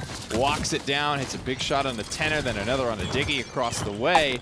Two splintered. A little bit slow off the block. That's something you rarely say about NIP, but Bonker was down there buying a lot of time, and the help just never came. You felt like something was coming. They were waiting for something, and it just didn't show up. And then Kanga were like, okay, well, let's use our ultimates. And Rhino doing a fantastic job. Doesn't have a setback there. Excuse me, the second chance, so he will go down. Tenor with a 2 streak. That was a big play as well. Rhino finding Tenor early. It's the second time he's aggressed onto the main DPS on the Atlas and been fine taking that 1v1. Oh, a couple people feared away. Joel walks into it late, penetrating the back line though. Tenor plugging and pinning people to the wall, obliterating target after target. When he's allowed to stay alive, it's a big problem. I think we see why Rhino dove him first. And it's fine because you have a free dive. I mean, it's even really better than Makoa's unless Makoa has the Ancient Rage, but you get that second chance. You can go so far so quickly, especially when you're on your mount, which is a very interesting thing. That's what it's come down to, is just a pick, one way or the other. It's been a dredge anchor or a big shot dive from Atlas. Whatever way it goes has been almost dictating the way these mid-fights have opened up. I think Kanga did a really good job staying aggressive and pushing their advantage. Bad spot for Bonker to be. He goes down without much contest. Uh-oh, Nick, this is dangerous. They just found 2, and they are not rounding this corner. They've rounded it. Alex is in trouble. He's going to go down here. He's trying to hide and seek. But I feel like they're going to seek after him very nicely. Have they forgotten about him? They don't know. Alex is hiding in the corner. This could be trouble. Kanga have to be wary of the Cassie coming in from the right side. He's going to roll in, and Chronix finds Alex right when he appears. Absolutely. The moment they needed 3 with the Enlightenment. Bittner will not go down without a fight. Oh my goodness gracious. The value from the ultimate of Leon. It's just too much, but there's still 26 seconds left. There's a chance. And Evil Eye's made it out. Diggy's going to go chasing. And he's not going to be chasing waterfalls here. He will find Evil Eye, the king. 15 seconds left. It feels like there may not be a moment for them to touch yet again.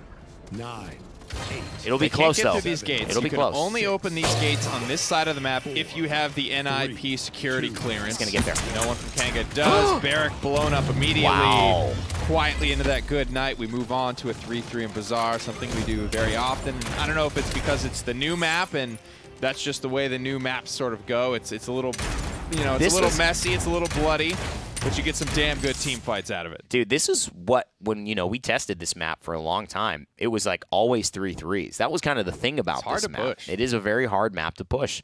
And, you know, looking at yesterday's team fights and looking at these team fights here, it's just inches. But there's an equal dynamic of strength between both of these teams. The way these gates work, there's the pick right there. I mean, Rhino, if you do that every round, it's a done deal. Yeah, top 3 in the league for sure. Phoenix, he and Diggy Dog, I think, have shown really a cut above on Atlas. Because everyone can do the base kit okay, but I think those 3 players know how to get aggressive, know how to use Exile well, and win team fights with that very kind of unique control. And that was rough, because he missed everything at that point, has the second chance without a shield. He's got 17 seconds. We don't talk about the negatives, we talk about the big shield, but he's got now an extra cooldown, and can he last? Bonker getting low, though, and they haven't made him go down, and that just hurts to see, isn't it? Evil Eye finds Diggy, though, Nick. Really needs to hit these. A lot of people stacked up, line them up, knock them down. That's what Tenor has been doing all day so effectively. Bird hits a big fear to bail Bonker out and keep his team alive. Everyone making it out with inches of health and just barely being able to reset. But NIP are in firm control of the point now, able to push away and push back Kanga Esports, trying to make a 3-2 lead here, but Kanga are still fighting. That means they still have a chance. And here's the King Bomb. Evil Eye, oh, he gets some speed there. He gets a big stun, but he pops out of it with Earthen Guard. Perfect DR from Bonker, just to take that one on the chin.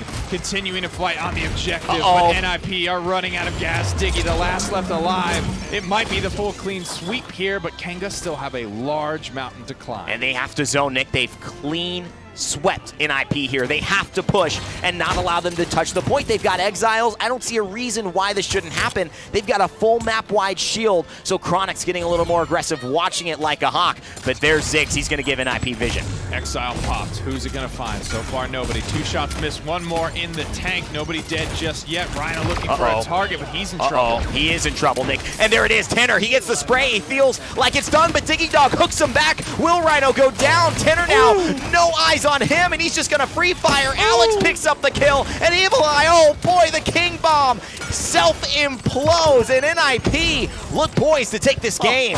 Tenor. Winner, chicken dinner here as well. NIP, it's not gonna close the set, but what a war, and you earned that one, buddy. Deep breath, wipe off the brow, an absolute slobber knocker on Bazaar. I love this map. It's been so much fun to watch ever since it came into rotation. The turn of events after that spray, you can see, look at him. He goes in, he's an easy kill, and Diggy hooks him away. They find the kill on Rhino. he knows that's a missed opportunity. I love it. I love catching those moments on camera. It's almost impossible to predict that type of stuff, but you just saw the anchor like almost burst through his chest like alien style and pull him away to safety. I mean, Diggy Dog throws it the peace sign. He knows that was a big moment. Keeping Tenor alive there. Tenor goes on to kill 2 more people. Listen, he's like halfway through his quarter turn to fire. Do you think if he doesn't spray, he maybe completes the half court? I know you'll never say yes because it's not how you go, but it's interesting because it was so close. Yeah. And he was like 2 health. Let's send it back to the desk, get their thoughts on a game that surprisingly, after the start of it, goes the way of NIP. I mean, at the last minute, NIP just remind themselves, oh, yeah, it's us. And they do the damn thing. That's really. Right. That's how emphatically I'm going to say it, because that's how emphatically we saw this win come. Right at the end, Bittner just wills this victory onto his side. It's a good way of putting it. This was a Bittner just willing. I mean, Diggy Dog had a good game on the Makoa. Yeah. And Rhino had a great game on the Atlas. You don't get to see Rhino on the Atlas much anymore. He adapted so well to this champion naturally. So I think, the more I look at it, the jury in my eyes is still sort of out on that last Fernando ban. It opened the door for Inara on the opposite side, but it also opened the door for Rhino to play the Atlas, which I think was very important, and honestly a lot of the reason they were still in that game. But Bittner this time around on the Leon, 14-9 and 21, took this game over. The healing was good actually from the Grover. I thought the way that Kanga played this sort of grouped up, you can sort of see here that they're all trying to hang around, get as much healing in as possible. It worked out very well for them, but Bittner just time and time again took these fights over. 146,000 damage. Sometimes you just can't beat that. He had a triple enlightenment to help push that payload in to set them up for a successful point capture to win the game. Sometimes the unanalyzable is just a player popping off. A triple kill here, 3v1, he wins it. You can't plan for that sort of stuff. That's the X factor, man. That's really the craziness that like you said, you can't plan for it. It happens when it happens, and that's exactly what went down here. And Diggy Dog kind of digging deep and bopping hard, going up against some ex-teammates here. That's right. Trying to really just turn up the screws. It's an emotional matchup between old friends. No toxicity in the air, but it's the same sort of thing. Like you leave a team, you're still friends with the people on the opposite side, but kind of low-key deep down, like you want to beat them. You want to say, I'm on the opposite team. I want to beat you. I hate the Smitecasters now. I'm on this team now. Oh. So this is, that's how team rivalries work. Yeah, no, that's right. We had that on the podcast on Monday, last week. I'm going to hate you. We don't have anything on Monday. So. I do. Well, you can hate me any day of the week, but today you're on my team, and that's what's important. There it is. That's what you got to look at the 3-1 though. 2-2 wouldn't it? This is why I love 2-1s. I want to spread the good word of 2-1s to everyone because 2-2 feels so different in this case. It does. Especially with how. First of all, with Bizarre, I don't know why we keep getting these crazy 7-point bloodbaths time and time again. I honestly think because with Bizarre, there's so many entrances to that middle point. Getting to that middle point can be tough, but once you're there, you can fan out, you can approach from the sides, you can approach from the back, even just storm in through the front. Right. So it's a tactical nightmare to play against. Yeah, there's a lot of spots to kind of protect from. Right, but it's so much fun to watch those games. But now you almost have to worry if you're on the Kanga side. I mean, that was all the gas maybe they had left in the tank. If they win that, if this is 2-2, they have the momentum. Maybe the eyebrows get raised. They have a shot, I think, at maybe taking one more map, given that it's their map pick. I might like to see Warder's Gate. It might have been banned, actually. If NIP, took some notes, they would know that Kanga really like Warder's Gate, so that could be banned out. I don't know. I still think there's a chance for maybe one more Kanga map, but at the end of the day, a full 3-map sweep against NIP, my money is not in that corner. That would certainly raise the eyebrows. I can't raise them any higher than I am right now. I can't either. I've had them raised since you mentioned that. But to see the full comeback, like we said, we haven't seen it at all here in the Paladins Pro League. We are 12 weeks into a 13-week phase. We saw 3-1. Yeah, close. But no cigar. No cigar. Nice. Nice. Yeah, we're on the synergy wavelength. We We did see 2 fist bumps in one segment. We're doing something right, I think, if we can do that.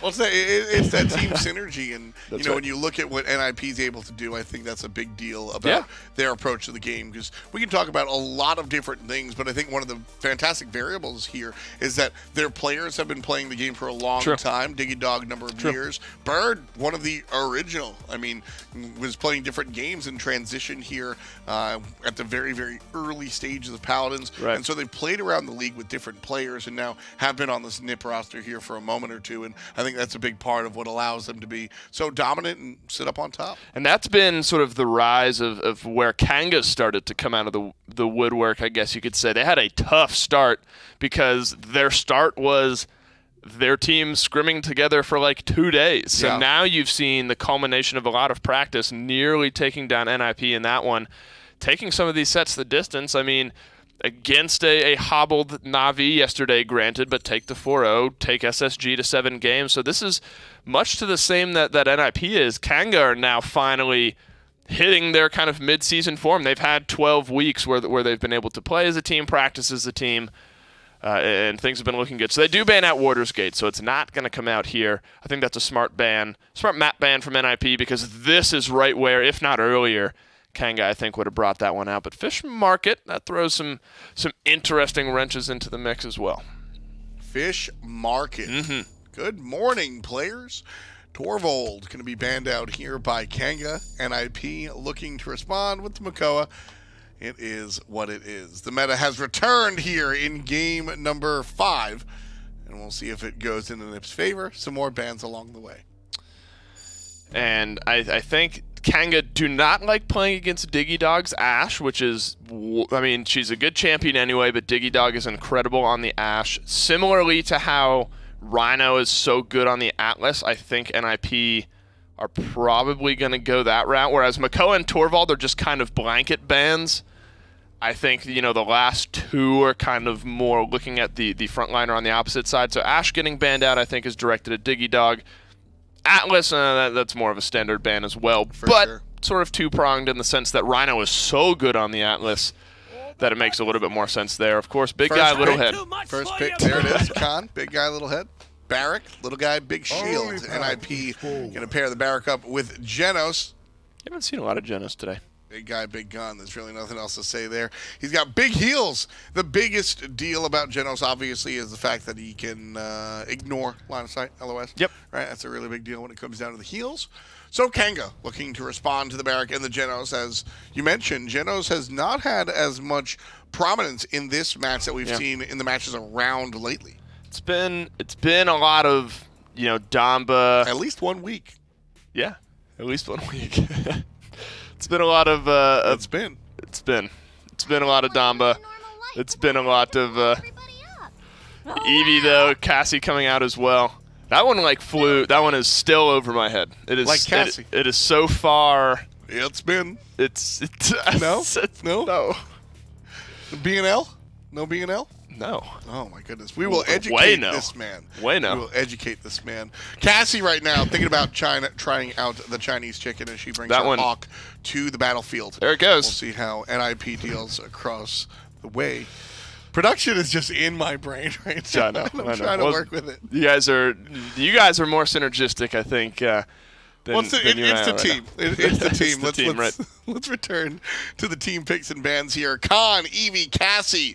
3 choices here for Kanga locked in. As Ninjas in Pyjamas get a little bit spicy.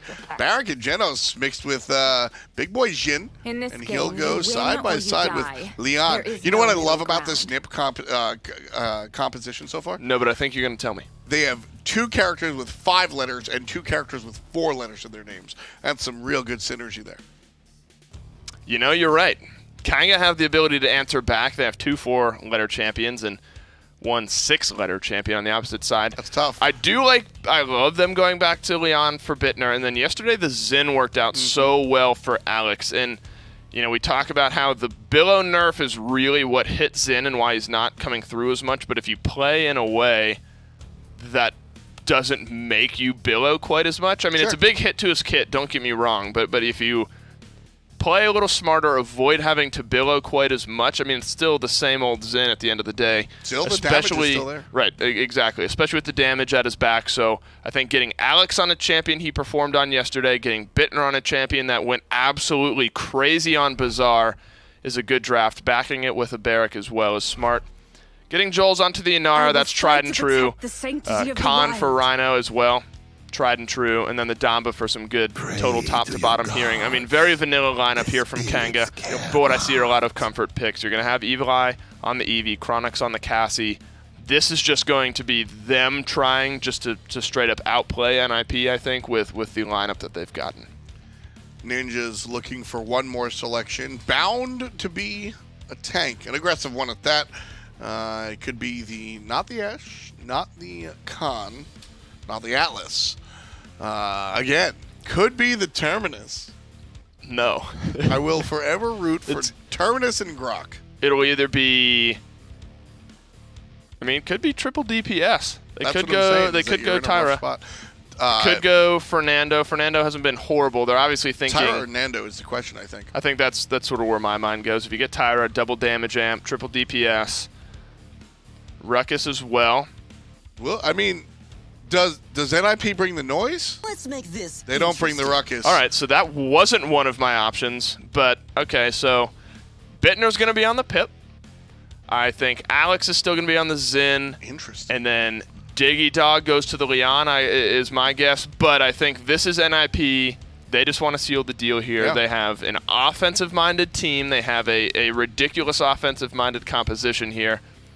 And I think they make it work. I mean, Eevee is going to, try to lean on that mobility to avoid some of the damage that Leon is bringing, but with such a point-oriented map where all of the action goes, there's so little staying power for a lot of the tanks in this matchup, triple DPS is going to be hard to stay alive against. It's going to be very interesting, especially when you look at what Pip does, where he's DPS plus, right? Very utility-oriented, and so a lot of what he's going to do is going to be kind of really just interesting.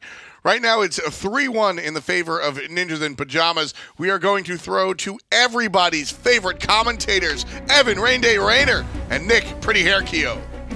Well, Fish Market, you know what I say about this one.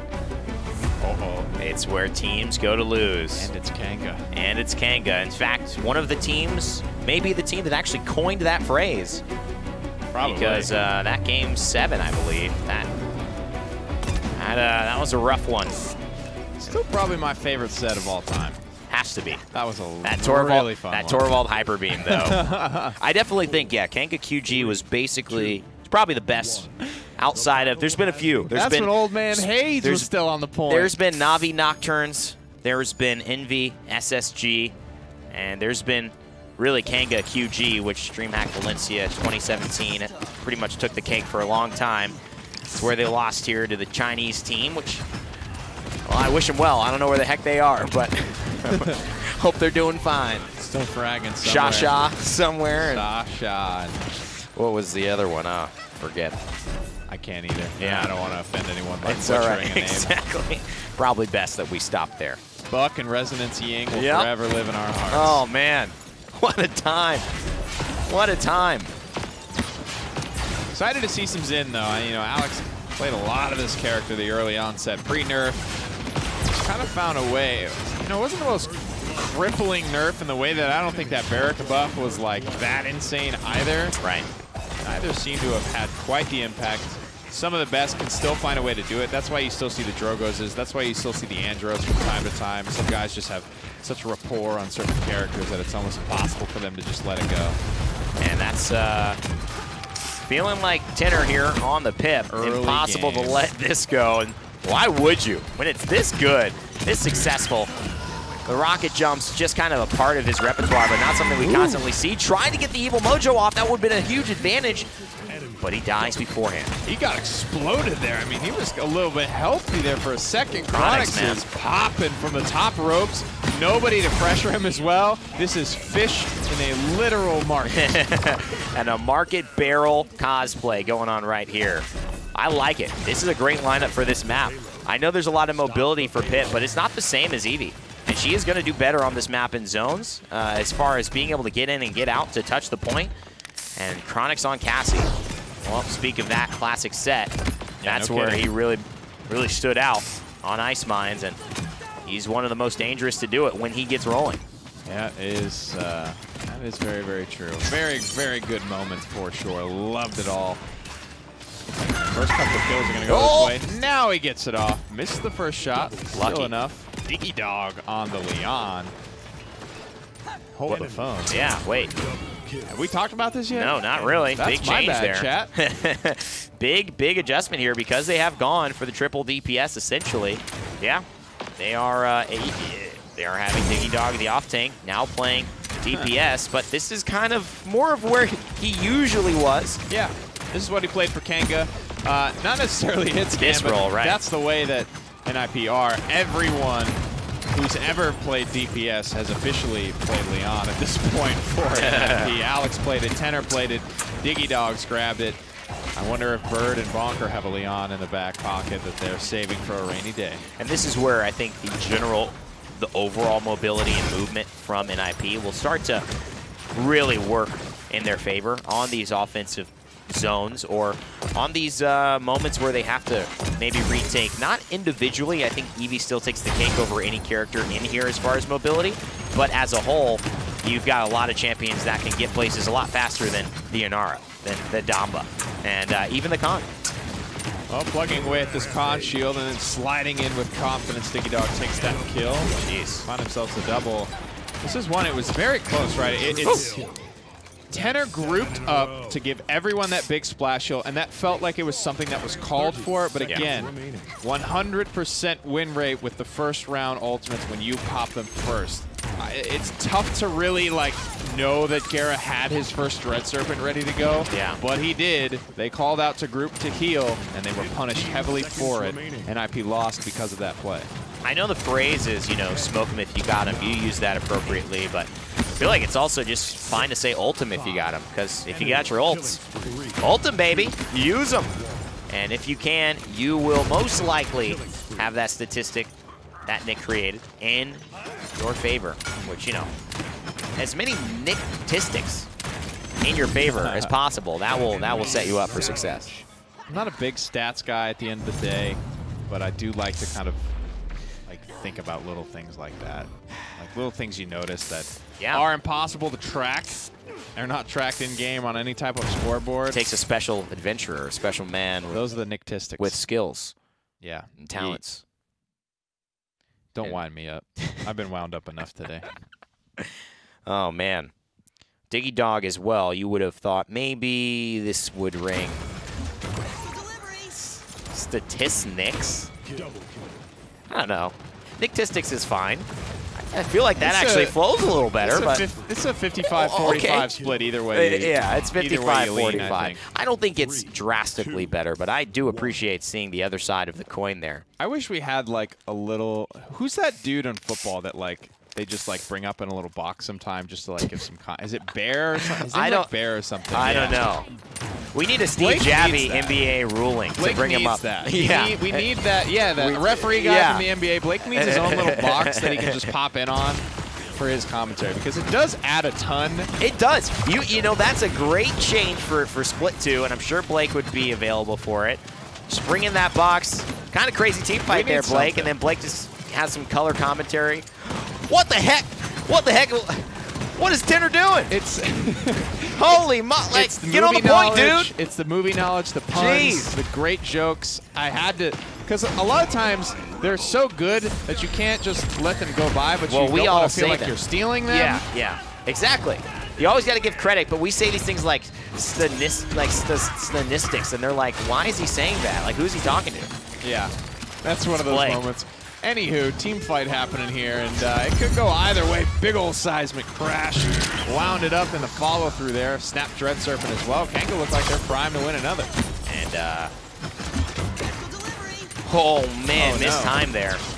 Tried to go for the Evil Mojo. Gets good heal onto the Enlightenment. The wall comes up as well.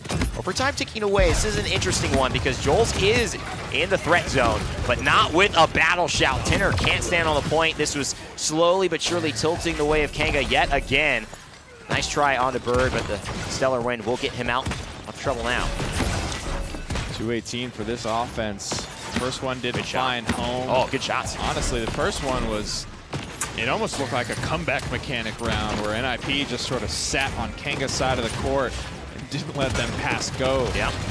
Now, Kanga off to the races, have a little bit more going for them, but still need to break this corner that they failed to last round. They really need to get Tenor off the point, because not only is he really doing so much damage, he's got the self-healing, he's got the bailout, and he's also getting a lot of the pocket healing as well. This is a huge moment right here. They've got to get Tenor. Evil Eye needs to take it into his hands, or it's got to be Chronix, but as the payload moves, they need to get rid of this threat and sustain. Diggy Dog happy to stay in the back line, but Joel's and Rhino pick up some crucial ones. Tenor goes down. Evil Eye takes down Alex, and now he gets another Kanga. They are pushing forward here. This could be the breaking of the curse. If they win here, I think I've got to stop saying it. Oh man, that would be a hell of a way to end it. Cresting the hill with a lot of ultimates in hand. Seismic Crash, Overpower, Ice Storm, Dread Serpent is there, and 2%. I mean, I think they're going for it. I think they are, and why not? Look at how low Barrick is. Bonker, he's going to go down soon. It's a triple DPS composition. The thing that kind of tilts in their favor is the sustain on the side of Kanga, and that's what you need at this bowl, and there's just no way to get around it. Beautiful scenery, but all Bird gets to see is his base as they send him back, and it's 3-1. Well, the teams who go to lose at Fish Market now might go there to win. And they didn't use a damn thing for it. Kanga still have all of those resources available. Evil Eye having a good game, and it kind of comes down to this. Some days, Evil Eye and Chronix can look a little absent, but this game of this set is not that way. Chronix is having himself a day on Cassie. 8-4 in that round. Took him a little bit of time to get warmed up, but now they're starting to roll. I like the Terminus spray down there. Terminus, what does it say? You have been crushed. Oh. Okay. All right. I'm sure you're probably not wrong. There's some context to that, but you're right. You could apply it to a lot of generalities that Terminus after you would be involved in. Yeah. That's the name of that talent, right? Yeah. Crush. Yeah. 2-second stun. I guess so. You spray, wait out the stun, and then smack him. Yeah. A lot easier to say. There's some room there. You've been Shatterfalled, you know. I guess you're right. I guess that might have been just the easier way. Big Evil Mojo, but it's at a bad angle. Evil Eye picks up Diggy Dog with a trade, but Diggy gets Chronix down, and Chronix has been huge. That potion will miss. Whoa. The heal will not come up, and through time and space for Bird, he's been deadly on these sometimes. This is a good angle. He might be trying to find it, but Alex picks up a crucial one onto the Inara, and they've got to fall back on Kanga. Thank goodness that Commander's grab missed on the Tenor, and they sort of traded places, low ground to high ground to low ground. Overpower connects, though. That one's not going to miss. They throw Tenor off the map with haste. Comeback mechanic. Overtime. More Tick's going to do it. Can they get there in time? Yes. It's overtime here. And they're waiting for Inara. She might get there, but body blocks are important. But they got Evil Eye. I think that's really the key here. And this is where I think you have a power position, because NIP couldn't set up the way Kanga could. Through time and space, it's going to whiff. Nice dodge there as well. Bird saved it, but he couldn't get the big plays. If Alex falls here, he doesn't. He gets a kill, and he makes it out alive. Nice billow there. Inara relatively good heal. Useless at the moment. She's just sitting on the objective, knowing how close it is to being captured. Evil Eye goes down, but not before he takes down Bonker. Oh, big time double kill there. Gara couldn't quite get to him. Alex popping off, and Diggy Dog assisting it all. 3-2 for Kanga. But NIP capture this last one. They have control, and they may be able to tie it up here. This is actually the first time NIP have gone on the offense in this game, despite how dominant they've looked. We can take another peek at the damage charts. Going into this round, they were 4 up, and they're still 4 up and in the lead. Diggy Dog, the off tank for NIP, playing the Leon, 13-6, colossal damage numbers, and it's just something he brags. When you have that kind of capability, man, it's just some interesting thing. These players can just explode at any moment. And you always have to try to keep a lid on them. You're never going to stop them. I think Kanga's just doing their best to try to say, how can we calm you all down? Confidently pushing around the corner there. Does not quite pay off. 1-for-1 trade at the onset. Evil Eye looks for a cheeky shot here, but his team is the ones who step up to the plate. He does a good job just kind of dancing around and not dying. Yeah, 37 health. I mean, that's close. Diggy Dog's a real threat to him. And there's 2 priorities here. It feels like Tenor and Diggy. Obviously, great players all around, but Diggy seems to be on one today, at least on Leon in this game. And Tenor just brings so much utility with that ultimate. And maybe in A shout out to that in the spray. Pepper. Running. Always running. Always running. That's the way that NAP like to play. They like to play fast. They like to play in your face. That's why you maybe see this little triple DPS come out here. Joel very low, slain. First to fall in this engagement without an ultimate either. That's just a free pick. And great stuff here. Diggy holding the corner for Alex because he's low, and Alex doing the same thing, adding extra damage for Diggy and allowing him to push. It's been great back and forth teamwork from both of them. Rhino here trying to do it, but Pip's actually hitbox isn't big enough to get hit by most of those shots. He slides to the left, finds some value, trying to hold here. 3 low members of NIP. Yeah. And because they got Tenor earlier, they can't get that easy reset healing. Bird can't keep them all healthy, so they're going to back off. Rhino's doing a phenomenal job at holding this corner. He's been a very, very difficult block to move. And even when he falls back, you know, he kind of had to fall to the barrels, throw up the shield, get out of combat, regenerate a little bit. Khan can just buy so much time with that base kit. 4, 3, 2, 1 goes the clock. NIP have everything at their disposal. Overtime will be something we see, but with the opening kill for Kanga, this one might go quietly. Got to give credit to Evil Eye there. Just incredible right side control. Doesn't always happen, especially since he's going up against Zen and the Eminence Leon. But the big key for it is that can Evil Eye land his shots? If Zen obviously gets a 950 swing, if an Eminence lands, it's more than 50% of Eevee's health. So it's a timing game. It's a strategy rather really than about being pinpoint accurate. It's a peek and poke proposition, and this time it goes the way of the Wonder Witch. Chronix right now having a pretty good game on Cassie. Once Kanga started to get rolls, a rough first round, just a cheeky ultimate that bought them that first payload, but they kind of got dominated. Ever since then, though, it's felt a little bit more legitimate from Kanga. These offensives have looked more confident. Obviously, converting one of them lends itself to that storyline. 10-5 for Alex, 13-7 for Diggy. This happens with 3 DPS. You can be leading in damage. You can be having these insane KDs. But if you can't play the objective as effectively, you're just going to lose the game. And that's going to be a big no-no for Kanga fans because that means they're out. NIP, though, in a very, very good position to maybe try and continue this run. They just captured their first point. What can they do here? Well, take the point tank down. It's part of it, man. Sometimes that's just the answer. There's nothing really proving itself or opening itself up on this side flank. Put the pressure on Inara. Nice. I like it. Off the roof. Well done. Evil Eye finds the critical shot. And that was big because the first kill that they got, even though they lost their point tank, that was 1 of 2 for Kanga. And NIP, they lost their only. That was the big problem there. And Evil Eye on a 5 streak. This man popping off. We know he has the potential to play really with the best and do it better than almost anybody else. Can he continue to do it here? The big overpower coming through. And they get rid of Tenor. That's big. That's annoying, too. Tenor has not gotten to play this fight. It's felt like a pretty frustrating game for his Pippa character. He's used to just steamrolling people with and more ultimates and more ultimates and more ultimates. Kanga just have the resources to lock down Fish Market. Alex is going to spin through, try and do what he can. But Kanga Esports have just pushed this to a game 6. That'll do, big. That will do. It's a precarious proposition with 1 point tank, and it just will not end up working. Fish Market. Oh, boy. It ends. The place teams go to win now. The very team that coined it all with a huge Game 7 loss in the semifinals of Valencia redeemed themselves to go back into the set 2-3 and claim victory. Game 6 is on the horizon, Nick, but Kanga starting to warm up. Yeah. What does this mean? This means a lot for them, right? Now NIP are almost second-guessing themselves. They're having the opportunity to really be worried about this. If we lose, even if you lose that first payload on the next map, then you're thinking, oh my God, if we lose this map, they're going to tie it up 3-3. Yeah. After being up 3-1, it's all mental at this point. I think both teams are in the running. All right, well, let's see if it can happen. Kanga trying to do the dream here and get a reverse sweep. Let's send it back to the desk, see if they think it can happen. Thanks a lot, Evan. Kanga trying to hop back into this one, and Pro's mad. Looking across the way, NIP, they really thought they had this one, but could not hold on. I feel like if you're NIP at this point, you got to be frustrated because the beginning of the split for them was like 4 O's and 4 1s across the board, and now for 2 days straight, I mean, still another game to go. This could be a 4-2. But other teams are starting to play them to the brink, and I think it's not so much NIP playing poorly, but I think now we've seen everyone else in the league start to catch up just a little bit. They're still the team to beat, don't get me wrong. They're still at the top. They still only have one loss.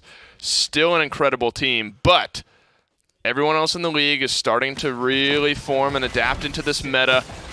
And despite all of the damage being in NIP's favor this time around, Kanga just played a more calculated, objective-based game, really. NIP goes into this game thinking, all right, we'll just kill you over and over and over and over again, and we'll stand on the point while we do it.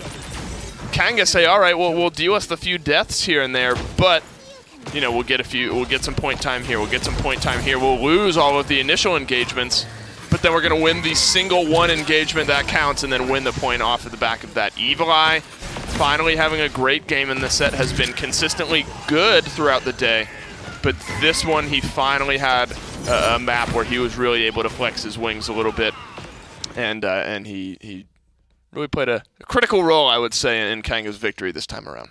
This was absolutely the Evil Eye Eevee map that I think Kanga fans have been kind of looking for and waiting for. Finally, it comes through in the clutch. And like you said, I think the takeaway here from NIP, win or lose, is that teams are a little bit closer to what they've been doing. Yep. And I think there's a number of reasons for that. One, like you said, there has just been time for the other teams to improve. Yep. We've seen more of NIP. We know more of what they're going to bring to the table and how they play. Right. So more footage to really study off of and find the holes in the armor, more time to actually get better in and of yourself.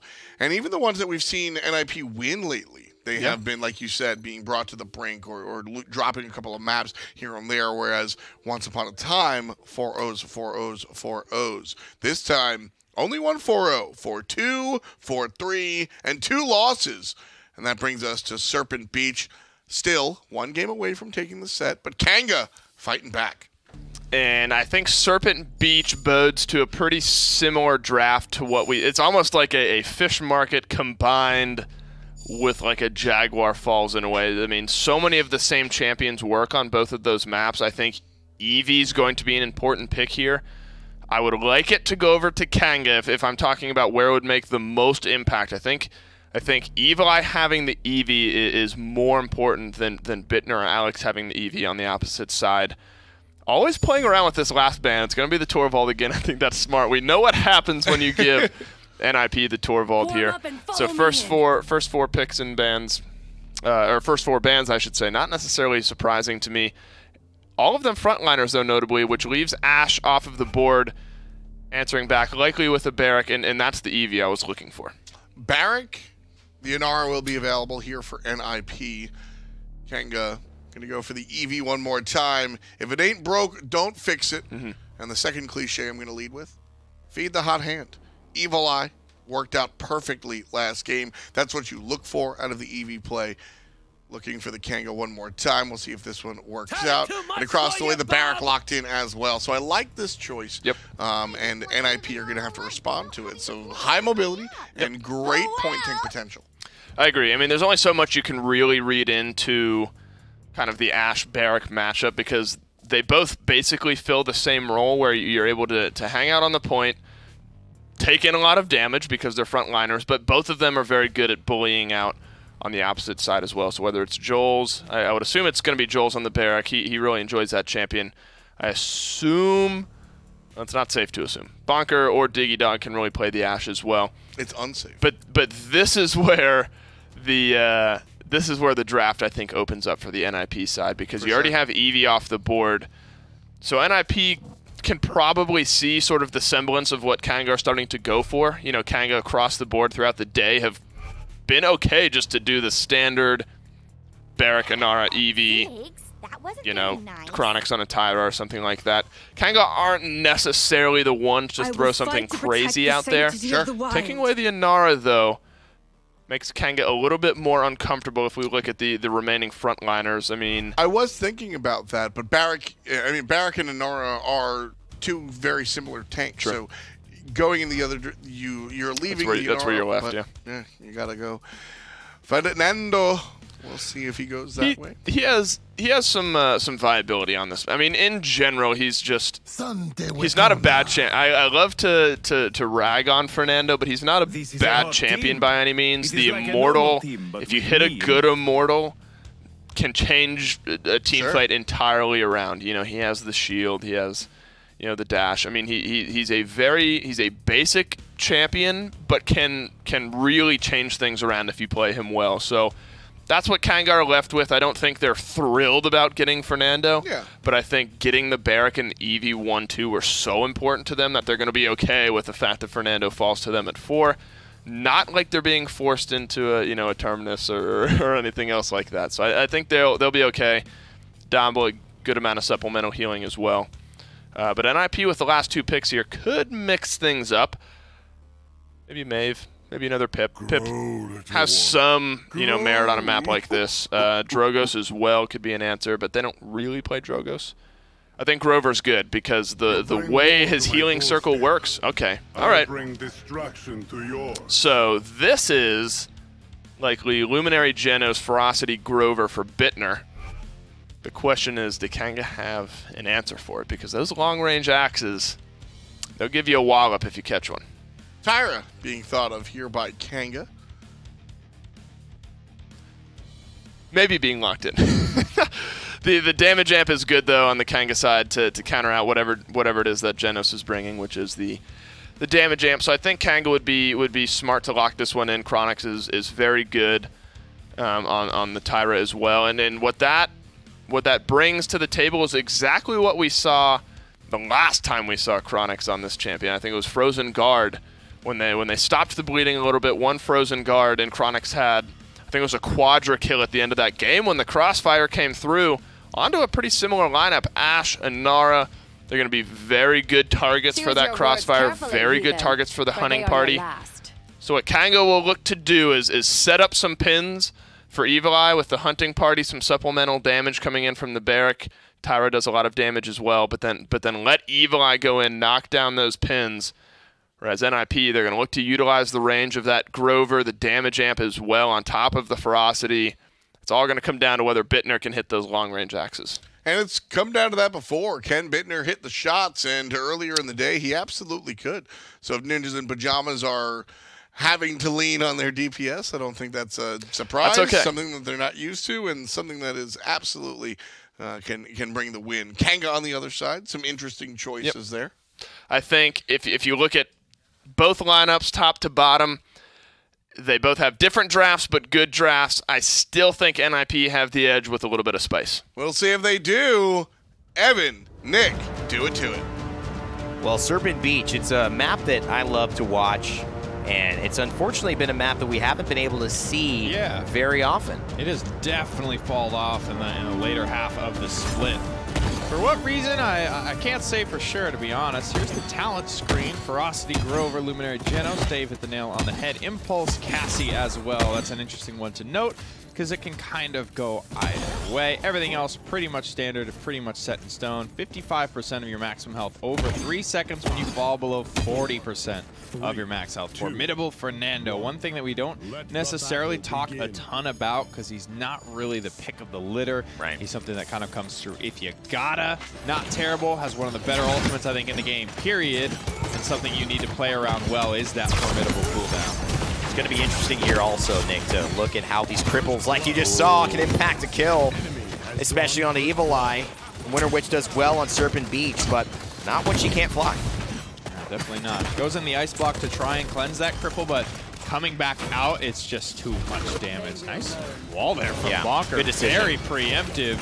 And then he puts himself and his warders field. I mean, Bonker has been really, really something special today on the Inara. Oh, hello. Very, you know, well thought out, because that's what you have to do as the front line. It's not mechanically difficult per se, but you have to position and rotate through cooldowns very, very smartly.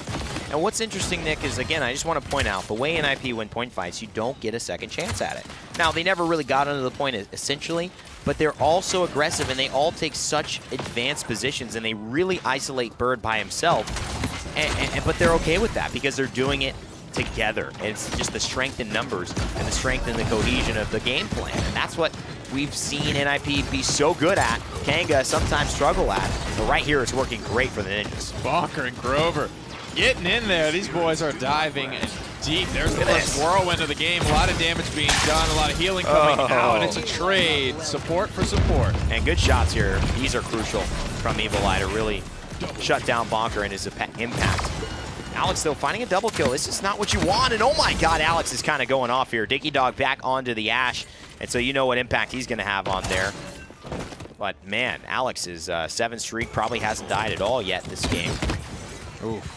Big combo there. You can see just a 1-2 punch. One shots. more would have done it. Oh, that axe just barely off the mark. But that was about 900 damage and a cripple. That is just terrible for Evie. Half her health and her mobility's gone. Very difficult to deal with. Now Alex is relatively uncontested in the backline here, and he's free to poke away. It just works so well, and you're right. This is a tough angle. Bear shifty enough to where he can avoid a lot of these bullets, but he can't just focus on you. He's got to focus on so many other things. The Geno's just making a bad problem worse. And this is where you see teams, it feels like just they get run over so quickly. No ultimates really able to be charged and used effectively, so it's 2-0 before they can blink. Not a map that we play very often anymore, and it's one that when it was played, NIP did do this to people. They ran you over. And Serpent Beach is really not even one of those maps that you're used to seeing it on. Typically, you expect it on the literally geographically smaller ones like Frogs, Jags, Bright Marshes. Serpent has never really been one of those, especially when you consider it's one of the most polarizing, high ground control maps. If you don't got it, this map becomes very difficult for you. And while you don't necessarily consider Nara in that conversation, Bonker, God bless him, he was up there getting in the back line, mixing it up with Kanga Esports. A lot of kill-less members on that squad. 2-0 start. One that could quickly turn 4-0 unless Kanga find an opening break. But so many big shots already off the bat. And what I love about the DPS, Alex and Tenor, whenever they get a chance and people hide behind, they get some early poke, they go straight to the point. Come back, fight the objective, and then go back to the main damage dealer. It's really, really good target swap, and you're right. Gets the dome shield out, changes targets, dome shield's down, back to Varric. Here we go. What a wall from Bonker. Cuts off the crossfire, and all of the pressure from Kanga dies in an instant. And they just can't stay with him. Evil Eye doing his best, but the way that they can get out of these fights, and Diggy back on the Ash, 11 streak for him, 12 streak for Alex. Have they not died all game? Oh my goodness. I don't think Alex has. Definitely Alex. An 11 streak, very, it feels very safe. Let's see the KDAs, what that means as well. So, they haven't. None of them. Diggy, Alex, and Bird all deathless, 69% in climbing. Diggy's close to an ultimate, and if they're still grouped up there when he gets it, this is bad news bears for Kanga Esports. Oh boy, 90%. Needs a few more, misses that one. Indirect shots, he's getting low, he's got the battering ram as well, he's gonna have it. He'll be fine, shoulder bash, up, and down, slams the flag into the ground, says, what up, Tenando? I'm the one wearing the armor here. Go back home and brush off the iron breastplates, because it's Ash's turn to party, and she is in full control. Wow, perfectly. I mean, literally couldn't have been a second later. I think he had like 150 HP left in the tank. Diggy Dog, calculated or not, it works out for the boy from down under as he plants another flag in the hearts of his old teammates here, going up 3-0. NIP in a perfect position to close this one out in 6. And the boy from down under goes right over the top to slam it down and almost stake NIP's claim to win this set and continue with only 1 loss on the season. Kanga stood strong. They stood tall for quite a few maps, bouncing back and making this much more interesting than people might have thought after the first couple of games, but it seems like all of that momentum is faded away. As I say that, Evil Eye hits a couple of big shots, trying to quell what the onslaught has been from the Ninjas. Yeah, a little hunting party, 2 for 1,000 damage. He'll take that. He'll take that every day of the week. Trying to shut down Alex. But it's tough, man. He's the only one that can get here, but yet Cassie has impulse. He has the real hard counter build. You're seeing that burst damage. Tenor's kind of been on Evil Eye's case too, which is making things that much easier for Alex to deal with. And honestly, give credit, because he was hitting 680s, and then he got that Astral mark, and then he hit 782 to clean up the rest of the health pool. It's still a deathless round from a lot of NIP. Tenor finds a kill on Najera. Bonker dies, but he's already died. It's Diggy, Alex, and Bird trying to finish this off with a 4-0 without dying. Kanga, you can't let him do it to you. Oh, Chronix is on the low ground, trapped positioning, starting to fall apart a little bit. Alex is committed here. He's going to die or win the game right here, right now. Evil Eye's behind him. He doesn't know which way he wants to look. Dodge this roll. is getting tense. He got out, but Joel cleans up Alex, so that's at least 1. He's not going 10-0-11 to seal the deal. Evil Eye finally finding Tenor, but it's still Bird. It's still Diggy. The Ash makes it out. Evil Eye on the chase, but he's going to back off. And Joel with that high-value killing blow back to 56% on the dome shield that's already. big. That's cute. That's really, really one of the lesser-known mechanics. Based on your literal killing blow streak, you'll get bonus ultimate charge for taking that player down and ending their life. Joel gets the money shot there, and he will get a lot of ultimate for it. 25 seconds left. NIP finally have to stall. They've lost their Cassie for the first time in 7 minutes. And Chronix trying to hold this high ground. Firebomb, crucial how you use it here. You don't want to let the Inara shrug it off. And it might just be that's the case. She goes the other way, but Diggy, meanwhile, pushing the payload. They've got 2 problems. Why is it Ash pushing the payload now and Inara being the aggro tank? I don't know. NIP, hard to read, but that's what makes them so good. Joel spinning around on the objective. This one's getting messy. Alex is dead. Diggy is dead. NIP are in trouble. Is Bird going to go for it? I don't think he's going to make it out in time. He's not going to get the chance. Kanga will find kills. They will end all of the deathless streaks, and they will get their first point on Serpent Beach. That was a lot of VFX in Bird's face there. Not a lot to read from that poor Fernando Lance. He was like... At least it's not Dragonfire Lance, though. True. Because that was a dark time. That's deadly, okay? That's what I don't want to see, a Dragonfire Lance Fernando. It's just the stuff of nightmares, Nick. Your audio mix, gone. Your vision, gone. Your life bar, still there. Fully and wholly intact. But what type of existence are you leading at that point? At that point, you just jump off the map, say it's not worth it. It's not worth it. You can't see, you can't hear, you're just existing. Yeah. And when they took that out, they said, well, we've got to then have another dragon replace it. And thus, Imani was created. Totally kidding. Garrett's like, that's not how I thought of that, champion. The back line once more, though. Diggy Dog's trying to get aggressive. He's got the flag. He plants it. Subpar in terms of stun positioning, but he does stay alive at the end of the day. And they found everything they need in this. Bird loving the through time and space, not for any reason that he got kills or dominated the team fight, but just for the simple fact that he is adding to the ease of execution that NIP have to go through. They are not worried about anything else, and then that through time and space comes through. They've got to worry about that. Now they've got to worry about another DPS diving. Can they even touch her? And he's got it planned. Seismic crash into the ice block. Great counter there by Evil Eye. I don't mind it. Resilience is online at this part of the game. Go for that highlight play every once in a while. Evil Eye, he has just been kept in check by this Grover. And he had to use one of his most crucial CCs there, Nick. I don't think this is going to go the way of Kanga anymore. It's going to be a NIP who find the victory today and take it in overtime. 4-2 and 4-1 in the game. They're going to pound it out. And Bogger not actually going to get denied there. Oh, no. You know, because as Tenor, when you set the precedent of this is a fist bump, and then he holds holds like, his no, we're hand out. dapping it up. He says, yeah. He's like, I was here first, okay? We're doing what I want to do. Absolutely. Tenor's rightful to smack You're supposed to hold, and then the person can then adjust, especially if they get it wrong, because then they switch, then you switch, and then you're like, oh, we got it wrong again. Somebody's got to hold. And before you know it, you've got a real situation on your hands. Yeah. Diggy smiles as he hugs a lot of his old teammates.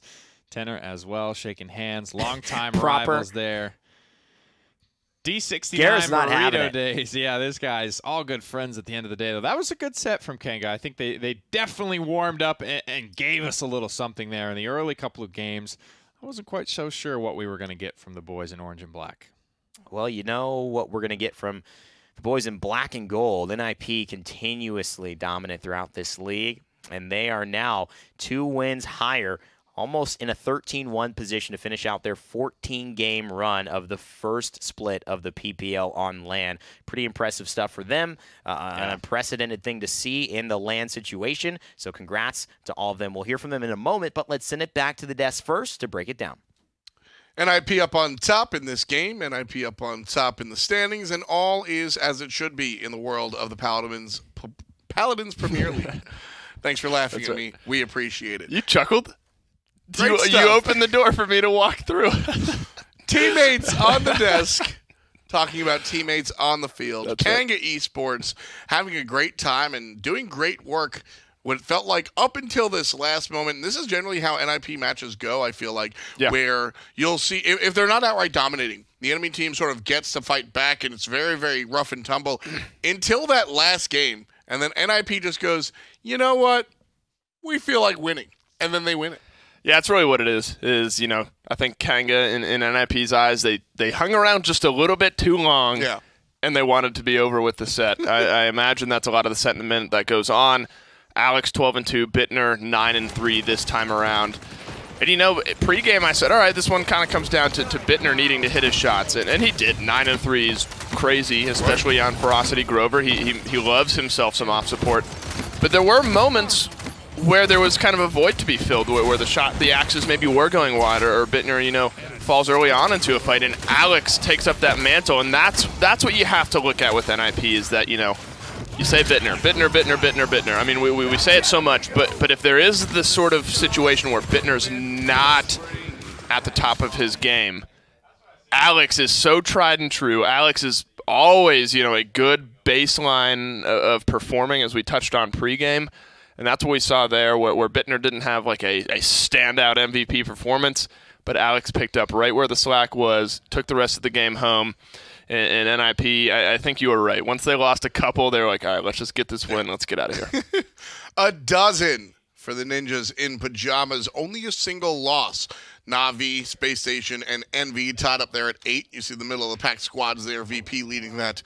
And then the unfortunate situations that are Pittsburgh and Renegades, very unfortunately. So Na'Vi still up there on top, and a 34 plus minus for NIP. The closest neighbor is Na'Vi at 16. So dominant they have been over the entirety of the first phase of the I'm just not going to get it. The Paladins Premier League. There it is. You got it that time when you slow down, you enunciate things strike well. But what I do look at in those standings, honestly, is the games next week now become so much more important as far as standings go. NIP, they're locked in, they're up top. I think bottom 2, as far as MSI goes, I should say. Sure. I think 5 and 6 are pretty much locked in, 3 and 4, but there are still a couple teams right up there towards the top that, you know, map differential is going Space Station's way, but, you know, Na'Vi still might have a game to play. I mean, there's still some things that could shift around standing-wise going into MSI, so this week didn't seal everything up, but there's still some storylines to be explored. Well, it's been a blast of fun here in week number 12. One more week before we take break here for the midseason invitational. For myself and Dawson, who don't show him. He's over there. No. Well, I've enjoyed it. We gave him his moment. It's NIP's moment, though. Thanks for watching. We're going to toss it over to an interview with some of the standout members of Ninjas in Pyjamas. Some of the standout members of Ninjas in Pyjamas still waiting for them to arrive and sit down. But I guess we've got Bonker and Tenor in the meantime. Guys, you had a good game and a great set. Things started to slip away in the middle part of it, but overall it was a fantastic showcase of your resilience and effort. How do you feel coming off of that win? I feel good. We kind of been on a slope lately, and today we took a pretty convincing win, I'd say, considering our performance. So I'm glad. Walker, one of the things I love about you is that you're always kind of thinking about that back cap, sometimes to the chagrin of your teammates, maybe a little bit too much about the back cap, but always being able to transition to like a payload. You know, you played very, very well on the Anar today. You were very happy with your play. So something I posted to Diggy Dog yesterday. What's the one thing you did in this set that you're most proud of, and then maybe one mistake that you didn't like? I would say that I held W very good this set, for real though. And that the mistake I did was on Barrick on Fish Market. I died when it was 3-2 in the set, and we got to pick on Inara, and then I died on point in Naive ult for nothing. Gotcha. I mean, Bazaar, that was one game yesterday. That was an absolute slobber knocker. Again, you get another really, really close one on Bazaar. What is it about this map that you think lends itself to these difficult situations? Is it tough to push on this map? Is that really what it comes down to? It's very small choke points to break, so defenders has a, how can I say it, a great advantage, I guess. So it's going to be long games on that map. Gotcha. Well, guys, congratulations. This is another great set from you guys. Another win in the W column. Not many more for you guys to go. We should have won Frozen, by the way. There it is. Should have won Frozen. Woulda, coulda, shoulda, but it's a W all the same. Congrats, guys. That does it for the PPL here today. We will see you all next week. Thank you so much for joining us, and have a great weekend. Ciao, ciao. Paladins Premier brought to you by Evil Mojo, Hi-Res Studios, INAP, Respawn, SteelSeries, Alienware, and Skillshot.